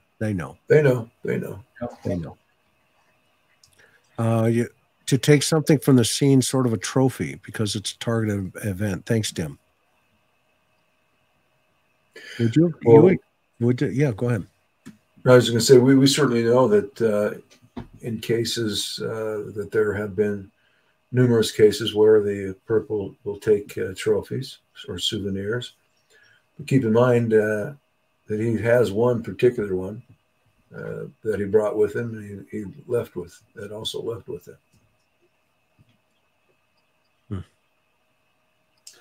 I think one of the things too is to remember that it's, things that can be very important to the perpetrator or the offender that we may not initially understand why it's that important. It's important to them behaviorally or things they may take. The beautiful thing about the work that has been done by many before us and work that the foundation still does is we're continuing to reach out and work with incarcerated offenders. So what that does is helps us, after the fact, begin to understand things. And so we can look back and say, okay, well, that was a trophy and there was a significance of it to that person. So sometimes when we're looking at it initially, it may not always, but it did have significance to them, I think, so is another way. So 99 balloons. I love 99 balloons. You know who that picture is? Her avatar or his avatar, whoever this person is. Whoever you are, I absolutely love you. That's Leticia Hernandez. December 16th. Is that right?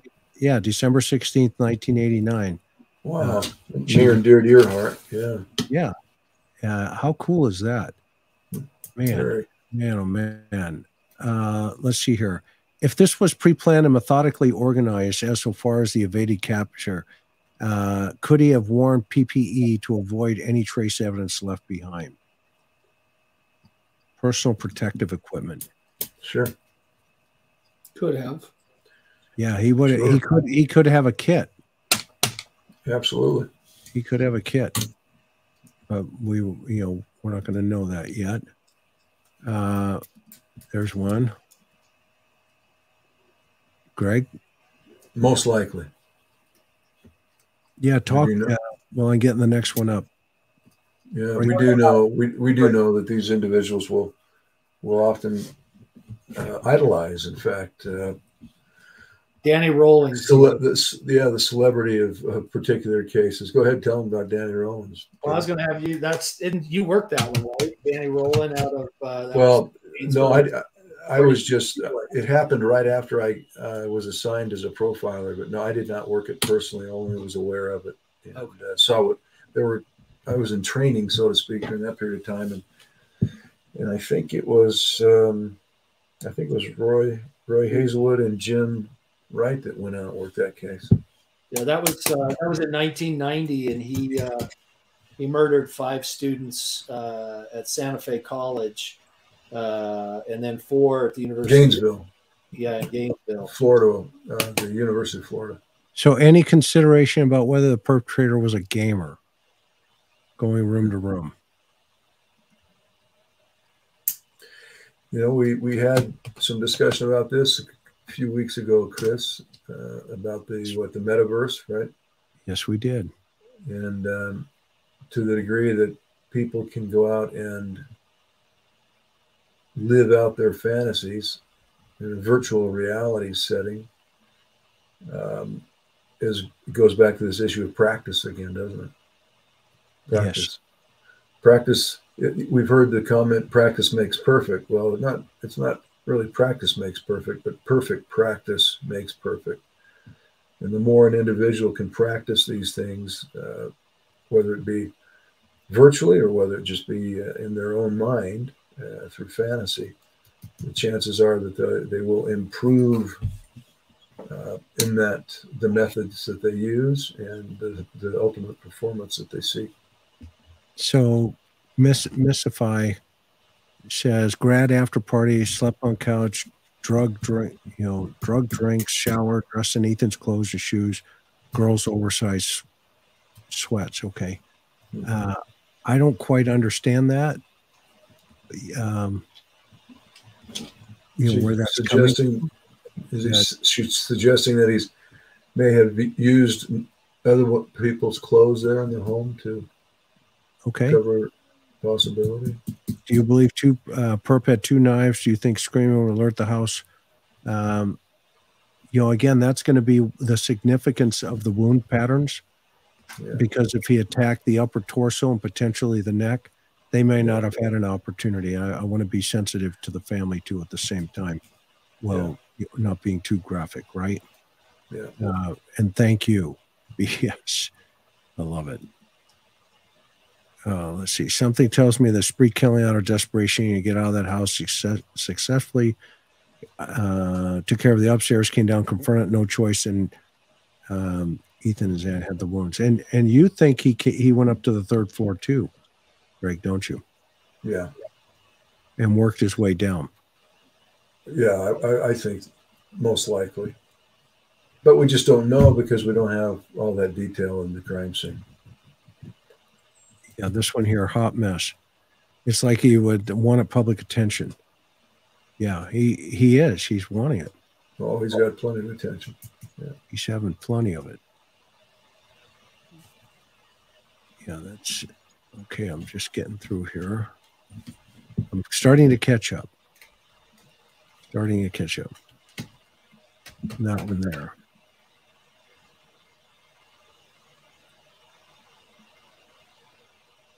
What do you think of that? Would suspect in concern hiding since he knew he was going to basically unhurt or kill everybody? He's also concerned about when he leaves. He doesn't want to see anybody outside seeing him in terms of his effort to escape. So while he may not have been concerned about the victims being able to identify him, most likely he's concerned when he leaves the house, running into somebody that could have seen him. Okay. We are 2 hours. Wow. Whoa. That's a lot. That's a lot of time. And did we put anybody to sleep? Hopefully not. However, here's the word. Greg, you get the last word, as always. And I get the last one. Yeah, you do. I've had way too many words tonight. Man, oh man, oh man. But then when you're done, we're going to go to Hawaii. Dean, do you have anything you want to add tonight? And everybody, thank you so much for being here this evening.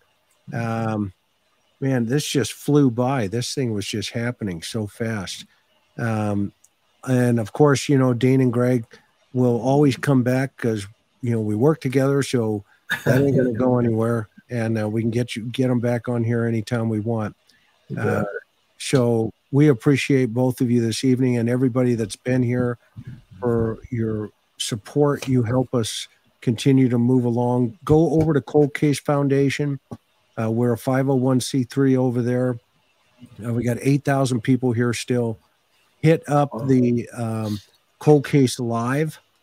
Sign up for that, please. It helps support us to help other agencies, and you'll see why here in a couple of days with some things that we've been involved in.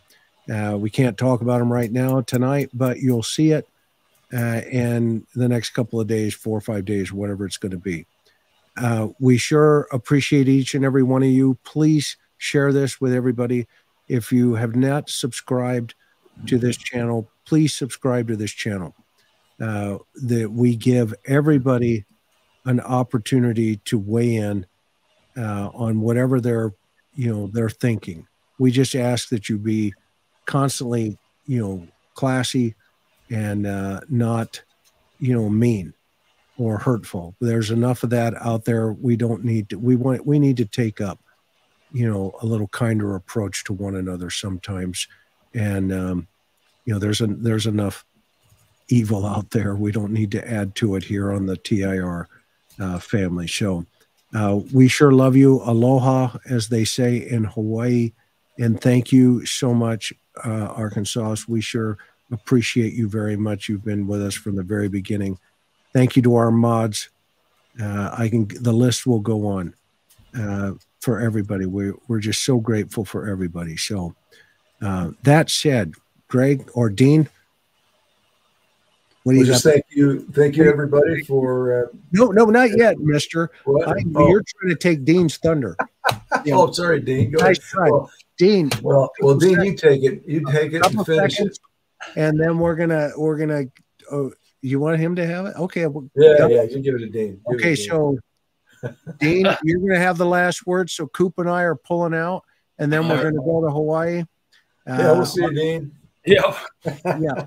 Well, thanks, Chris, for letting. Wait a minute, Dean. Wait a minute. You're getting me, bro. Okay. All right. Well, thank you for letting us come on board, and we really have enjoyed being with you. Thanks, everybody, for joining us tonight, and continue to support these guys in law enforcement that are working this case. These guys are putting in tremendous hours. They need your support, and give them benefit of the doubt every chance you get. And so thanks again. You guys have a great evening.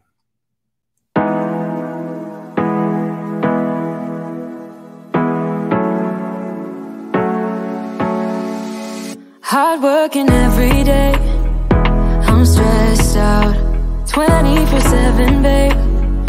No timeouts, wish we could fly away. You and I go to our favorite place.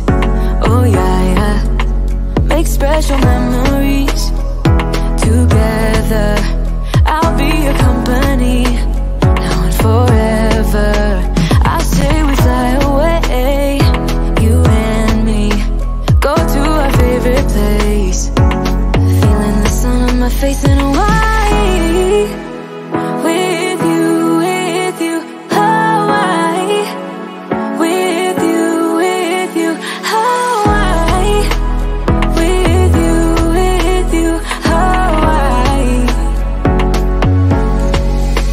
I need a summer breeze, some fresh air to put my mind at ease.